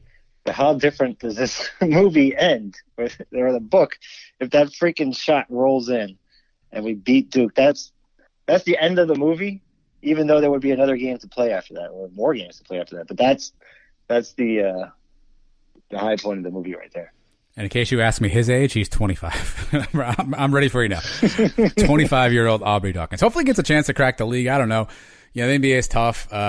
There's not a lot of spots playing around. Hopefully he gets a chance to crack the league. But either way, again, he's been through a ton, just his basketball career. And, I think it's an interesting backstory. So Aubrey Dawkins, number 6. It's number 7. Number 6, Mike, is one Mr. Blake Bortles. Comes in at number 6 on my UCF life stories. Blake obviously was a kid who was kind of under-recruited. I was reading some stuff today somewhere that he really wanted to go to Ole Miss. Ole Miss didn't really have any interest in him, so he did not end up going to Ole Miss. Didn't have a lot of offers. Some schools wanted him to play tight end. Some schools weren't sure what to do with him, but he was a pretty prolific passer here in the Central Florida area. Commits to UCF. Jeff Godfrey's there. Godfrey's playing well. All of a sudden, Blake gets in, and he's playing really well. And then, boom, Godfrey's, back at the receiver position. Blake takes off, becomes the number 3 overall pick with the Jags. You never want to go to the Jags. Up and down career at the Jags. Did lead him to a championship game one year, but got blamed each and every year. His throwing motion got weirder every year, too, if I have that right, Mike. Ended up getting released by the Jags, spent a year with the Rams. Now is kind of toiling around there. But he's also really big in the community, Mike. The Blake Bortles Foundation does really great work in the Central Florida area. Puts on camps and golf tournaments each year, so he continues to give back to the community. Seems like a quiet, humble guy. You don't hear a lot about Blake doing the wrong things in the wrong places. So for the adversity he's shown, the Jags years alone could be an interesting couple of chapters, leading UCF to the first ever Fiesta Bowl victory and the stuff he does off the field. I think that makes Blake an interesting story. And my number 6 life story of UCF, the Blake Bortles story. Another story of determination, because most people, you come in as a quarterback and in the same class as you, they already have a quarterback who was basically Rookie of the Year. Godfrey's 2010 season was probably one of the best freshman quarterback seasons we've ever seen until Dylan Gabriel now, and I guess you want to go back to Dante. So I thought Godfrey was going to be our quarterback for 4 years for sure. And he came in, and Bortles could have left. And he decided to stick around, and it led us to the Fiesta Bowl. The number 3 overall pick in the draft, the highest we've ever had. If he goes to a better organization, who knows where his career would be. He still was a couple of inches away from going to the Super Bowl, beating Tom Brady. He outplayed Brady, I think, in that game. That Miles Jack knee was not down. That changes everything. And he goes to a Super Bowl and people talk about him differently. Oh boy! Plus, he was playing with different coordinators every year. Imagine if the boat went to the Super Bowl, we would be insufferable as a fan base. My God! And beating Brady yes. On the way there. And who knows if he wins it? Maybe he wins that Super Bowl against the Eagles, right? I know we'd definitely be rooting for him. We hate the freaking Eagles. The Eagles suck. He's 28 years old too. Was that the Eagles year? I don't even know. The Patriots were in the Super Bowl so many times. I think it was the Eagles year. That was the Philly special, which turned into the Pitt special, which turns around to suck. So, but nonetheless, Blake, be a great story. So somebody write the Blake Bortles story, and if you do, that'll be number 6 on our list. Number 5, Mike, everyone fan favorite. This guy's got a great story. Probably should be higher on the list, but I don't know how you move some of these other guys off once you hear who I've got on here. But the number 5 story we want to have told is one Mr. Taco Fall. Taco was obviously he's from Senegal, came over to the States, started off in Texas. There were some shady people, I guess, around him, ended up in Orlando, then ended up coming to UCF. There was a lot of questions about his eligibility at that point in time. There were some concerns, nothing he did wrong, just his test scores, his academics. He finally gets into UCF. Obviously, he's a man amongst men. He's 7'6". Everyone's gawking at him. He wasn't the most refined player his first couple of years. I think some folks, made fun of him here and there. 17, he finally looks like he's going to make some strides. He injures his shoulder, ends up missing almost half the year. Tries to go to the draft. That didn't work out for him. Comes back to UCF. Has a great senior year. Obviously, again, we talked about it, 6 centimeters away from going to the Sweet 16. He played his ass off against Zion Williamson in that particular Duke game, one where Zion was obviously destined to become the number 1 overall pick. Taco held his own, obviously nowhere near as athletic as Zion is, but 7'6", 300 pounds is still tough to teach. He found himself on the Boston Celtics now, where he's a fan favorite, Mike. Every game that there's a possibility he can get in, he gets in. Fans are rooting and cheering and jumping up and down for him. He has his own podcast, I think, now. I think he's got his own blog. He's really coming out of his shell. And seems like such a nice kid. Again, you can only imagine just the life struggles of being 7'6". Yes, it would be cool to dunk, on a moment's notice, right? But that's got to come with a lot of life struggles, and it's got to come with some insecurities at times too. But Taco seems like such a good kid, such an easy guy to root for. And so someone, damn it, write the Taco Fall story. And if you do, he'll be our number 5 UCF life story we want to hear. Watching him progress his great game was one of the best things ever. When he first started at UCF, he was a little awkward. I mean, you expect that from a guy his size. But he didn't start playing basketball until 7th grade, 8th grade, something like that? He started very late, so he was still kind of learning.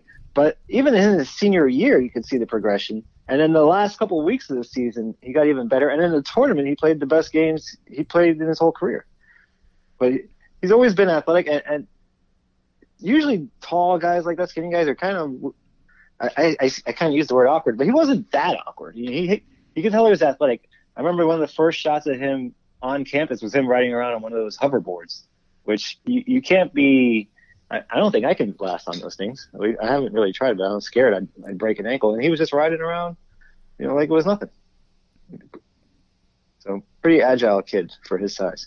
He's 24 years old too, Mike. I know you need to know these things. All right, my number 4 UCF life story is not the most common name that you would hear, but I think this guy's story is really unique. Didn't have a ton of time at UCF, so maybe doesn't have a ton of stuff to offer around UCF, but just his story overall is pretty unique, Mike. My number 4 is a guy by the name of Rory Coleman. If you know that name, Rory was a walk-on from UCF, but prior to being on the football team, he was in the U.S. Army. He was a combat medic. He received a Purple Heart and an Army Commendation of Medal and Valor for a deployment in Afghanistan. He walked on UCF. He played 2 games in that 17 years, so that undefeated season. He played against Austin Peay and UConn.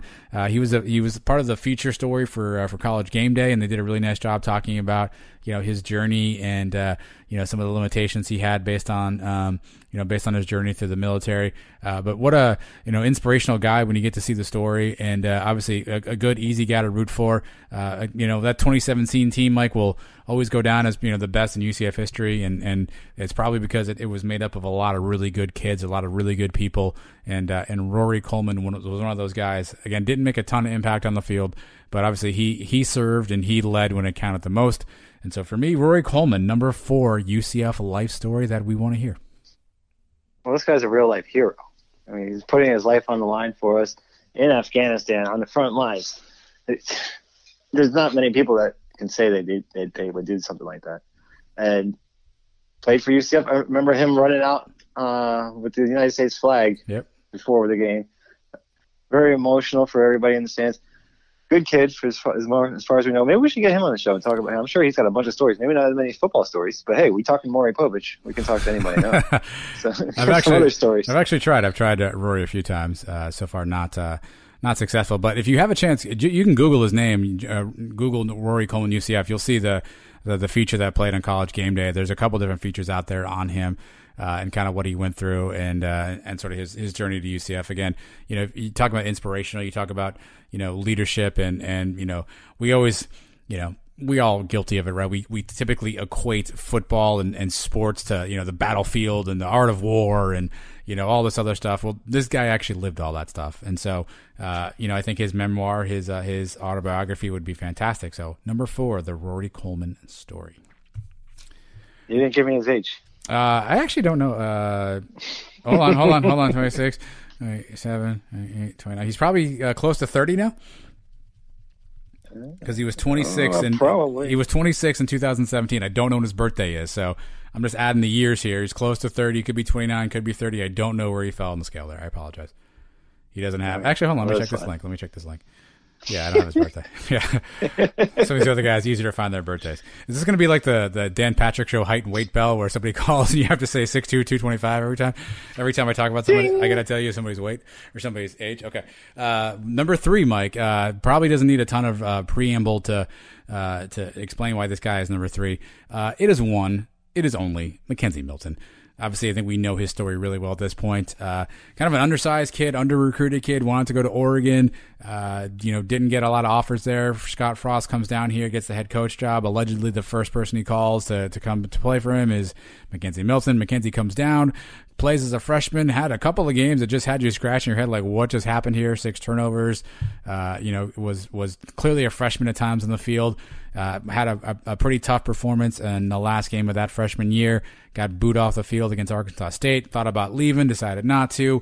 The way he tells the story, dedicated himself to Christ and got, found a higher power. 17, he comes back and he's just lights out. He won the award escapes me. I think he won the Archie Griffin Award that year, Mike, which goes to like the best college football player. It just his trajectory is high. Coaching staff change. He doesn't miss a beat.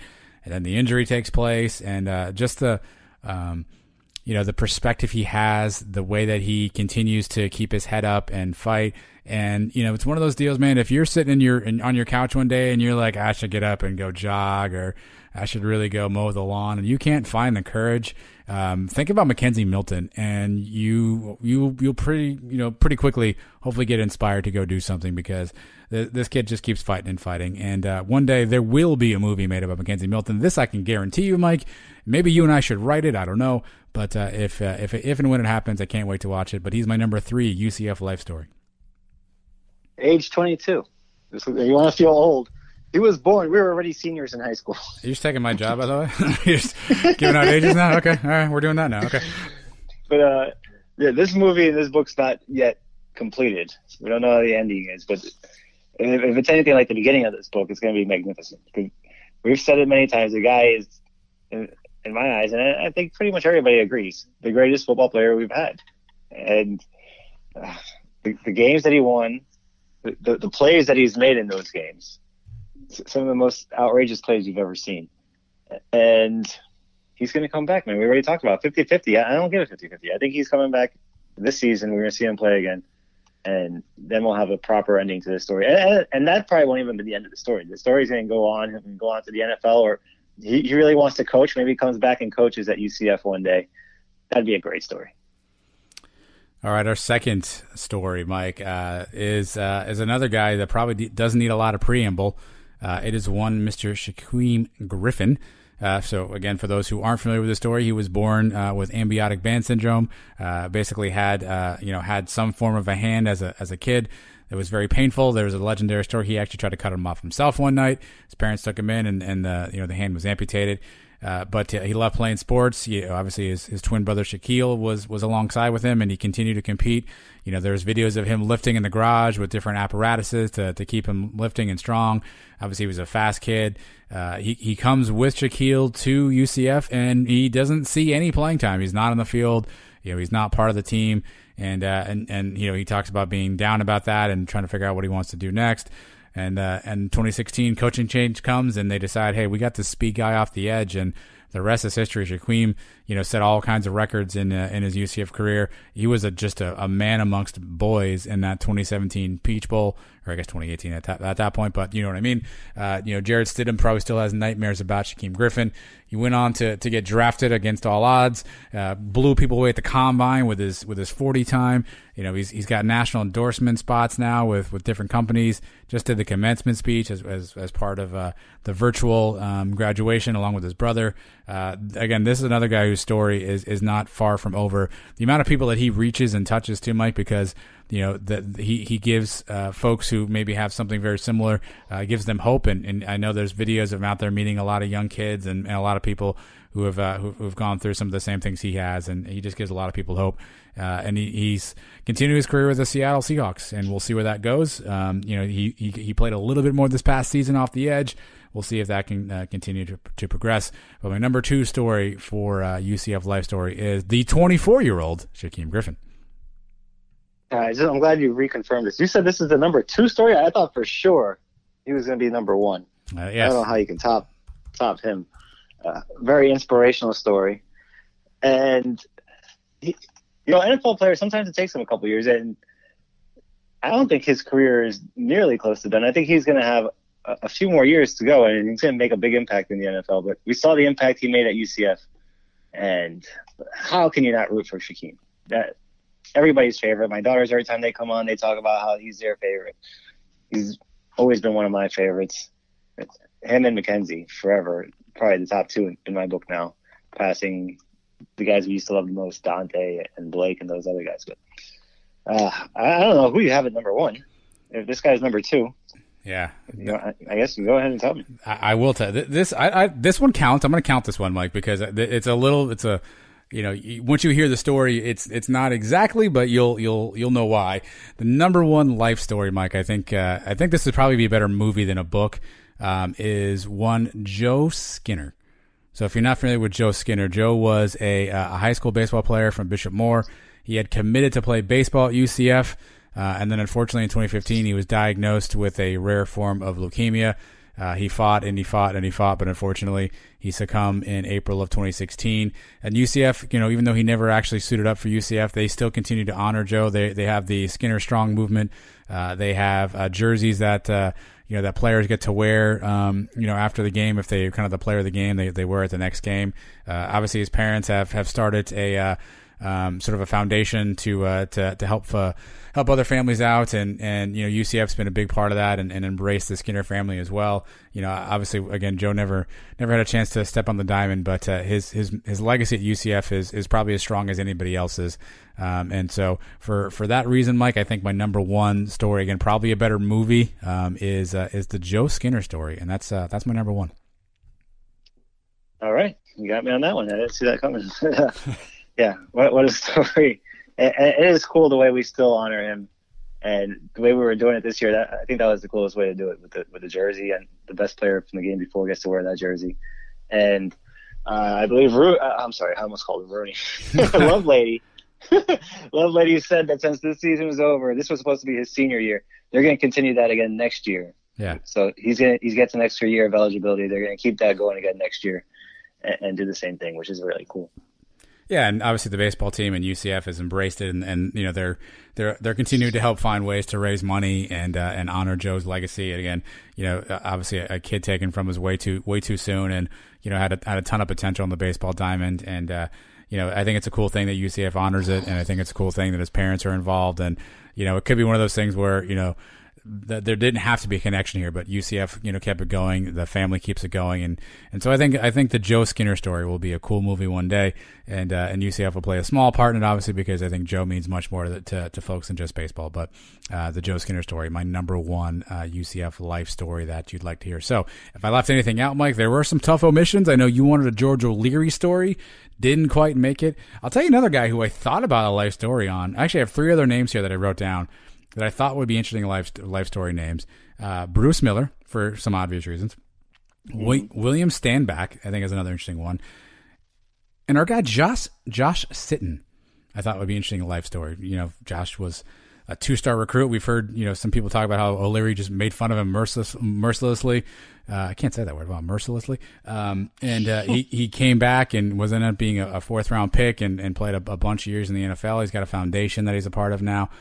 So Josh Sitton was another option too, but those are our 8. If you got another one we're missing out on, this is probably a little recency bias list too. By the way, Mike, as I look at this, I don't think anybody's been at UCF prior to 2014.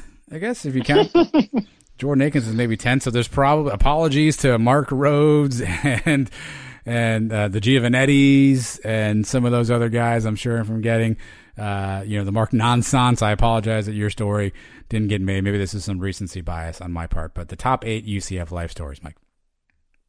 Well, everybody accuses UCF fans of not coming around until the last 3 years anyway, so I guess we'll add to that stereotype. Well, that's fair. But I also think that as I was I was legit trying to find, right, you could have gone the Dante story. I think the Dante story would have been a decent one, right? I told you who I would have had on my list. Torchy. But then that's how we got the whole thing with the Torchy book. It's already coming out, yeah. Yeah, I think what goes to show you too is just kind of the times we're in now, right? Back in those days, you didn't hear a lot about these guys, right? You didn't know some of their stories, you didn't know anything about them, because there wasn't social media, you didn't have an opportunity to interact with these guys, and now, I mean, the UCF community does such a great job embracing these kids. UCF does a great job sharing their stories. Obviously, there's a lot more access to videos on the internet, YouTube, and interviews. Games are on TV now. You get to know these guys and these names a little closer. So, maybe the recency bias thing isn't so much recency bias as it is technology bias, that there's more ability to connect with these guys. But either way, I think these would be 8 cool stories. I'm sure I missed 100 more. So you can find me on Twitter at SonsofUCF, and feel free to call me an idiot. You won't be the first, and you probably won't be the last. But coming up next, Mike, it is the last segment of the show. We call this Cow of the Week. We'll take a pause here, and you will ask me who should the Cow of the Week be. We'll talk it out, and then we'll come back on the other side, and no one will know any different. If we didn't have to play the Danny White thing in between, we could just talk it out right now on air. But we do. Go ahead. We'll be back. All right. Take it away, Danny. I'm Jeff Allen. Coming up on this week's AAC Report, only on the Knightline Sports Network, I'll be joined by AAC Commissioner Mike Oresco. We'll talk about when the sports world came to a halt just before the men's basketball tournament, the prospects of when collegiate sports may resume, and the changes in the American with UConn's departure, and more. That's on this week's AAC Report, only on the Knightline Sports Network. This is UCF Athletic Director Danny White, and if you don't want to be the Cow of the Week, you need to listen to Adam and Mike on the Sons of UCF. Charge on, go Knights! All right, Danny has spoken. Mike and I have talked it out, so we will reveal exclusively on the show our Cows of the Week coming up in a moment, Mike. But former Athletic Director Keith Tribble joined the show, and he hung in there. He answered every question we asked him. Obviously, some he was probably more interested in answering than others, but he hung in and answered every question. I think some of the stuff he said was interesting, but we've been talking about him and sort of his role at UCF for a while. So I'll give him kudos for calling in and living up to the commitment to join us. And I think he gave some good stories about some of the things that we maybe didn't know about, didn't hear about, but ultimately I'll give him respect for joining in and answering all the questions. Hopefully we asked all the right ones. I mean, I guess you guys will tell us. But we want to get in and ask as much as we could about his time at UCF, and he hung in and he answered most of them. Right, he was around for a very important time at UCF, a big transitional period, moving into a new stadium, a new arena, changing logos. He was involved in all that stuff. It wasn't all just the stuff there at the end. There's a lot of stuff that he was here for. but yeah, obviously we had to talk about the controversial stuff there with the NCAA allegations and all that stuff, and we did ask him, and that's all we can do is ask. Whether he wants to go into detail about it, but there's nothing we can do about that. But we brought up everything, his relationship with Coach O'Leary and the firing of Spiro. I think we did a pretty decent job covering the whole timeline there with him. So yeah, I mean, we heard some interesting stuff. I mean, we've heard the Nike Adidas shoe stuff from the other end, from Marcus Jordan's side. We hadn't really heard from UCF side, so it was interesting to kind of hear his recollection of how that came about. And obviously he, if you read between the lines on where he thought the communication breakdown took place, I think it was pretty easy to figure that part out. Some of the UCF rebrand, and he's right. I mean, think about it now, Mike. I mean, back then we were fighting. We were C. Florida for the longest time, which Cal fans won't let us live down, of course. And now it's like you don't even hear or read Central Florida anymore. I mean, it's typically 98% of the time you're reading it says UCF, and obviously the winning and the success had a lot to do with that. But he was obviously one of the first ones in the team at that point to decide, hey, we need to be UCF. We don't need to be Central Florida. We don't need the Golden, even though everyone gives us the Golden name still for some reason. But, he had the foresight to think through some of that stuff. So you got to give him credit for some of those things that, that they were able to accomplish. And obviously the stadiums, even though he didn't fundraise for both of those, getting those stadiums built and getting them open, obviously there was always going to be issues, but, he was a big part of all that stuff, and it's tough to ignore that stuff. Obviously the other stuff kind of outweighs it for most people. And I get why that is, but, he certainly did his fair share on the other end as well. And, overall glad we were able to have him come on and, address some things. And hopefully he shared some stuff from his standpoint, and, and as the audience, you get to feel about it how you want to feel about it. Right. It would have been very easy for him to say, no, I don't want to come on your show. We called him. We said, hey, would you mind coming on and speaking to us about your time at UCF? And he was very gracious and courteous, and he said, yes, I have no problem doing it. And he came on. So I give him a lot of respect for that. And it seemed like a good guy. I mean, answered all our questions. Answered every question, as much as he could. Yeah, so. As much as he chose to. But either way, hopefully you enjoyed hearing. That's our first athletic director on the show, Mike. That was actually cool. Steve Orsini, looking at you. Steve Sloan, let us know. Hit us up. Actually, I guess we had GOL on. Did we count GOL as a... we've had Danny White. Yeah, Danny White. I mean, sure. Fair. All right. Never mind. It's our third AD.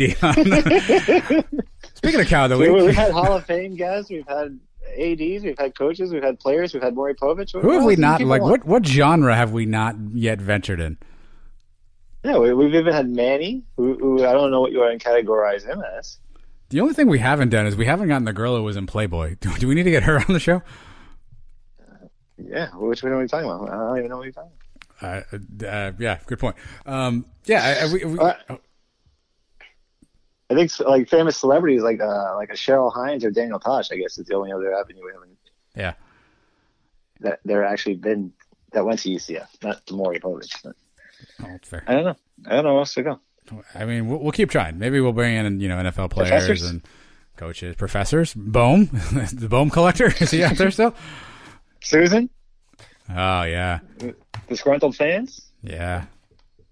So we're going full Maury then. We're actually just going to change the show. We're just going to go full Maury Povich based on our interview for next week. All right. Well, cows, they happen each week, and you get to pick one. You decided over the break who yours is, and everyone is eagerly awaiting the announcement, Mike. All right. I got a few different cows, I guess. Your one show. Will start out with.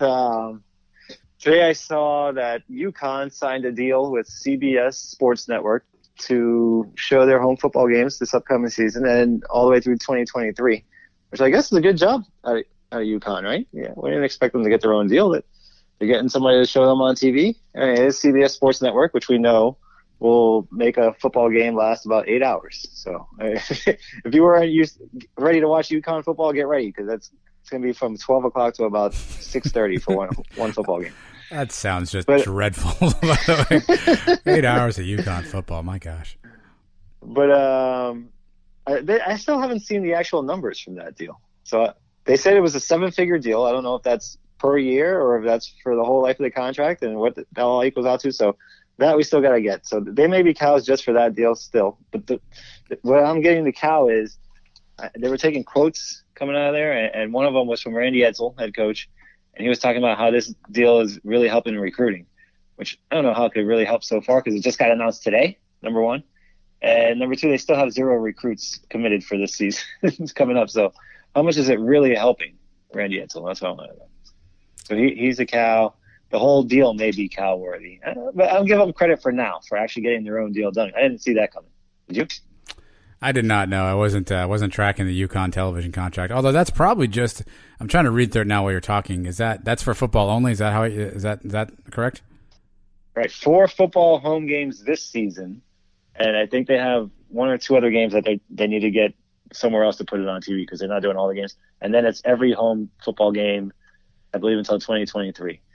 And they're trying to – they do have a couple P5 teams coming in. I think they have Indiana coming in and a couple others. I think they're working on Boston College. Boston College, yeah. And Syracuse. They're going to keep it local to teams up there, which makes sense. And if they can do it, good for them. You know, we're not going to miss UConn. They're just going to get steamrolled by all those teams, just like they did in the American. So, but you know what was cool though? Now that they're out of the American, I did see the odds of the. Did you see that odds of winning the American Conference this year? I did, and we were even money, the number 1 team. Yeah. You see who was last? I did. The Cows at 100 to 1. 100 to 1. That's the odds of us winning the national championship, right? 100 to 1. That's their chances of winning the American. Yeah, we are 100 times better than the Cows. That's literally how you. We are 100 times better than the Cows. Right? Yeah, we're even money, which is a lot, by the way. So yeah, the Cows could be a cow for that, and then one other cow. For he just introduced the segment, and maybe I'm doing this every week. I'm picking a UCF guy to be a cow every week. Yeah, because this week is going to be Danny White himself. Okay. I know. What are we doing, Danny White? The guy's giving out fan shout-outs on Twitter, and we weren't one of them. No. And he's got Libby. Yeah. Which, everybody seems to like Libby. Libby seems like a nice girl and everything. But Libby's not even the biggest fan in her own family. Nelson. Oh. Give Nelson a shout-out. Hot take, right? Nelson. Yeah. Nelson, we're rooting for you, buddy. I don't know how you didn't get in there. Yeah, Danny White's going to give a shout-out to anybody in that family. It's got to be Nelson. Nelson's our guy. That's our guy. And his gnome, Ohana. So. Well, to be fair, Danny and I are close. I actually tweeted at him, and he responded, Mike. He quote tweeted me back. So really, it was just you who didn't get any Danny White love this weekend. I did see that. I forgot about that. The golf cart. I meant to mention that. Yeah. Nice golf cart you got there. Thanks, buddy. Yeah, I mean, I got some good compliments on that. The sticker came out nice. The decal came out nice. You still may get a nitro hat on the side there, but yeah, Danny seemed to be a big fan. Yeah, he said it was big time. That's right. I forgot. So he did respond to you. Yeah. Damn. So maybe he's not a cow. Well, it's just you, really. It's what. But have you tweeted at him? That's the thing. Have you said anything to Danny? No, I've never tweeted at him. Well, we need to work this out. What could you tweet at Danny? Him. What could you tweet at Danny that you think would get a response? Ask him if he heard our Maury Povich interview. That's probably not going to work. So you need something he can't say no to, like kids. Get your kids involved. Have your kids. I wish my dad was as good as Danny White. Something like that, right? You need something he can't say no to. Like you can't say no to kids or something. You got to find something that's hard to argue with, right? Because he's not going to want to take a stance. Like, because if he says he likes Maury Povich, then we're like, oh, I can't believe you like that trash. Blah blah blah. Right? So it's going to have to be pretty neutral. Everyone's pro golf cart. Who's the anti golf cart crowd out there? So I figured that was a safe tweet. So you got to find something that is there an anti golf cart crowd? You think? I got to find. I mean, I guess if it wasn't battery charged, but you got all the angles covered. It's battery, yeah. You were using gas. Yeah, it's battery. I'm plugging that thing in. So you got to find something safe. I don't know. We should workshop this. What can you tweet at Danny? That'll get him in response to you. Do you think he could just come on and say, "Hey, Adam and Mike, you do a great job on Sons"? You think he would admit he listens, or does he listen? Who knows? 3 questions in one. Do I think he'll come on? No. Do I think he listens? No. Do I think you say he does? Maybe. I'm always amazed. He's ever heard this show? Not even the GOL interview or the Maury Povich interview, or himself saying, "If you don't want to be the cow of the week." I'd like to think so, man. I mean, I try to be pretty humble about, we're just two, small time idiots, right? Who just, record and, at middle of the night every Monday, right? Like, so I try not to get too big headed about this. I'd like to think at some point he's heard us say something about something. You met him. He knows that it exists. If you paid attention that night, he did a promo. I don't know if he remembers it, but I'd like to think he's at least heard snippets of it here or there. I would think he would have to, whether he admits it or not.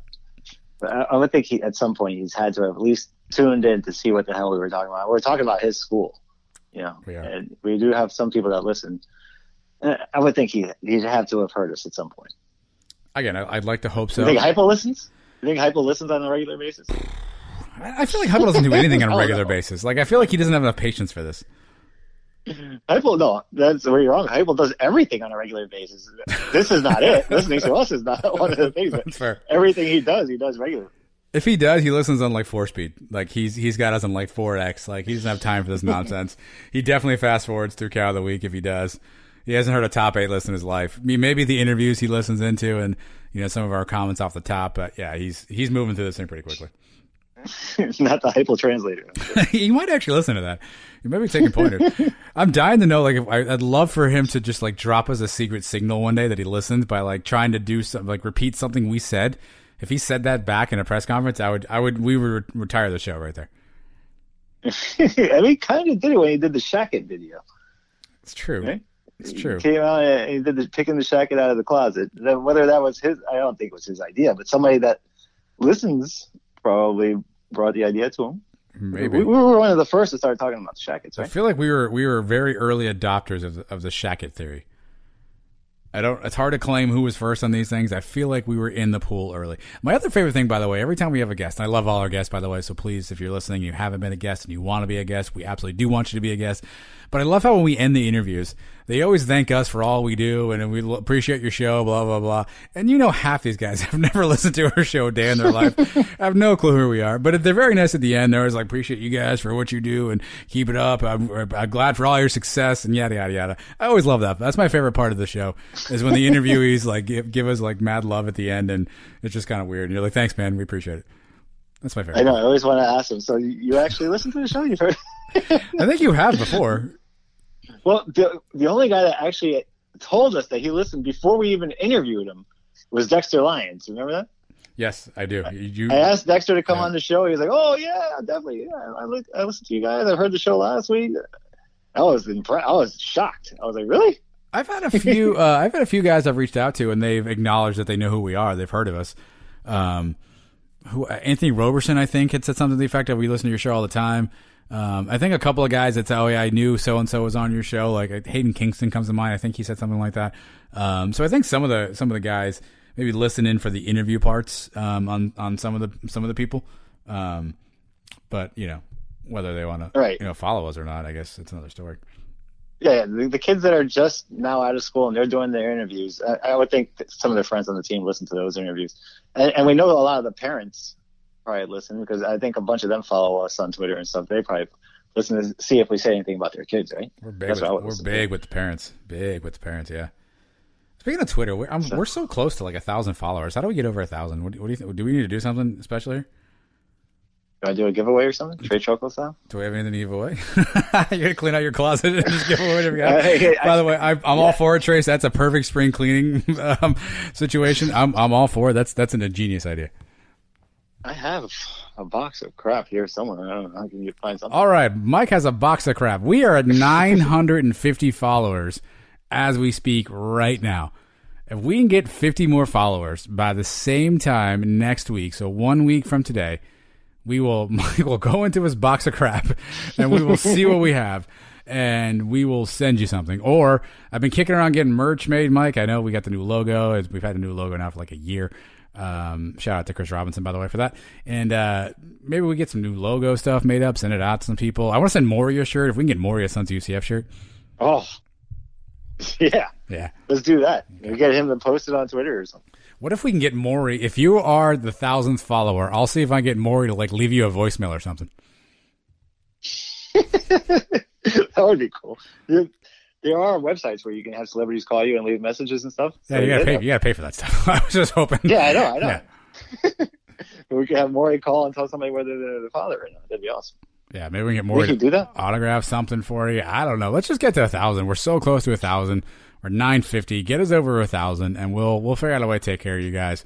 I don't know how we'll decide what to do. We'll do like a trivia contest or something. We'll figure it out. I haven't given my cow of the week really quick. So my cow of the week, Mike, there was a protest today. And so this is not a political statement. I could, protest what you want to protest. I'm not opining on that. I am opining upon how they protested. Some folks in Clearwater, of course, by the way, they were protesting that the gyms are not yet open by going outside and working out. So they were standing on the front, I don't know, of the capital of St. Pete. I'm not sure exactly where that was. They were standing out front of this place, and they were all doing squats and push-ups to protest that the gyms were not open. I feel like that's when you're working out outside and you're saying you need the gyms open. I feel like you're kind of defeating the purpose of why of what the protest is about. I get you why you do it for attention. Plus, I'm just so sick. Like I'm a native-ish Floridian, lived here most of my life, moved away for a few years, just came back. People just drag Florida all the time. We get made fun of all the time. We just don't need any more dumb stuff in Florida. Could you just not do dumb stuff so we can stay off the news and not be Florida man and have all the people on the beaches and have the idiots doing squats outside the capital of St. Petersburg because they want their gyms open? Can we just keep Florida out of the limelight for a little bit? Jeez almighty, people. Good luck with that. we have the most idiots per capita, I believe, in any state in the country. So that's not coming to an end anytime soon. I mean, just look at, there's a whole university full of them. That's fair. And maybe that explains how all that happened, because if you actually watch this video in detail, there's some really interesting form issues. There's this one lady trying to do a squat. I don't know where her hands are like on the ground. I'm not sure what she's doing. One lady's doing push-ups on her knees. Like, if you're going to go outside and hardcore protest, like, at least give me some hardcore, you drop down and give me 50 squats, give me a couple of jump squat burpees, do something exciting. I mean, there's one lady did like 3 squats and stopped. One lady was on the knee push-ups. It wasn't even really that hard a workout, for crying out loud.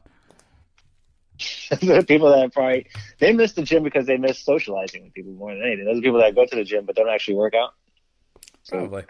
Yeah. Maybe that's what they're missing. I mean, I get it. I want stuff to be open too. We all want to get back to normal, right? Everyone wants to do it safely, and so there's all kinds of reasons why people think that's good or bad, and that's your personal decision. But these people, just cows of the week, for going outside to work out to protest that they can't go in the gym and work out, and then to actually just not even really work out really well, it's just cow of the week worthy. So gym protesters, you are my cow of the week. You working out still? You always work out in the garage anyway, right? I got the garage gym set up. Yeah, still getting after it every morning. With working from home and the kids, it's a little harder than it used to be. I used to get up in the morning by myself and the kids were still asleep, so I got all the time in the world I needed. Now that I can sleep in a little bit, kids are sleeping in, so I can't really make that much noise. So I'm still getting after it every day. Got a good one, got a good wad in on Saturday and Sunday. This morning, more core, more cardio. Some abs, some light stretching, kind of taking it easy, kind of a recovery day. Cool. Yeah, I've been on the Peloton a lot more lately. And actually, there's a UCF alumni tag. They started these tags, so I'm kind of in that group. It's pretty cool. You get to see the other UCF people that are on the Peloton. I haven't done a class with any of them at the same time. Let's see what that happens. A couple of them followed me on there. Of course they did. So I wonder if they listen to this show. Well, or they just like the name, Iron Mike Seifman. So the instructor is not a UCF grad. They're just people who went to UCF? Yeah. So it's just tags. So it's like hashtags. Okay. So one of them is called UCF alumni. That's the one I joined. And there's other ones. Peloton moms is another one. Stuff like that. Peloton moms. But the group, I noticed the group when I joined it. There was like 40 something. Now it's up over 100. I don't even know what the number's at now. It's growing by the day. There's a lot of UCF people on the Peloton. Well, let's get them on the show. Let's get the UCF Peloton group on the show for an interview sometime soon. Maybe next week, Mike, because we are on the schedule each and every Wednesday morning on the Knightline Sports Network. If you subscribe, we pop up in your feed automatically. That's the easiest way to do things. If you don't subscribe, shame on you. Go find us there now and subscribe. You can find us on all of the major podcast platforms. We've actually already got next week's guest lined up, Mike. It's a good one. And so this is the first time I'll actually do a tease with some confidence that I can actually deliver on this for next week. So next week's guest is a good one. Someone you haven't heard a lot from in this setting before. So you're going to want to check back next week. But hopefully you enjoyed this week's episode and the previous episodes. If you want to hear any of these old episodes, by the way, NightlineSports.com is where you want to go. They are all archived there. We will keep you entertained for days and days and days. And in the days in between here and there, you can find us on Twitter at Sons of UCF or at UCF Mike 1. And again, we'll be back next Wednesday, Mike, here on the Knightline Sports Network. That's right. I think I looked at our show total so far. I think it's 82 shows. But I think there's over 183 hours, 108 now, like 185 hours of listening to us talk. So. Oh, good God. There's some people that have probably heard every episode. Cost Seg Advisor, and there's got to be a couple, one or two that have heard every episode. I don't think Danny White has listened to every episode. I don't think I've heard every episode. I'm not so sure how other people have. There's got to be somebody that's listened to every. Yeah, I don't know, Mike. I haven't listened to every episode. I know you haven't. So, but hey, look, anyone who's willing to listen to us for however long you're willing to listen to us for, we appreciate you greatly. And we keep doing this for you guys. This is what we do the show to hopefully hear your comments afterwards and let you hear from people who were important to you, and just have a place where you can come learn about UCF, for crying out loud, and do that each and every Wednesday. Only on Knightline Sports Network. That's Is that usually your line? I mean, you can say it if you want to. Why don't you hit the outro? Here you go. Ready? UCF Mike takes us out. All right, come back next week when we have another big-time guest. And we can promise this, like Adam already said, only on the Knightline Sports Network. Go Knights. Charge on. Perfect. Look at you. You're a pro, Mike. Way to go.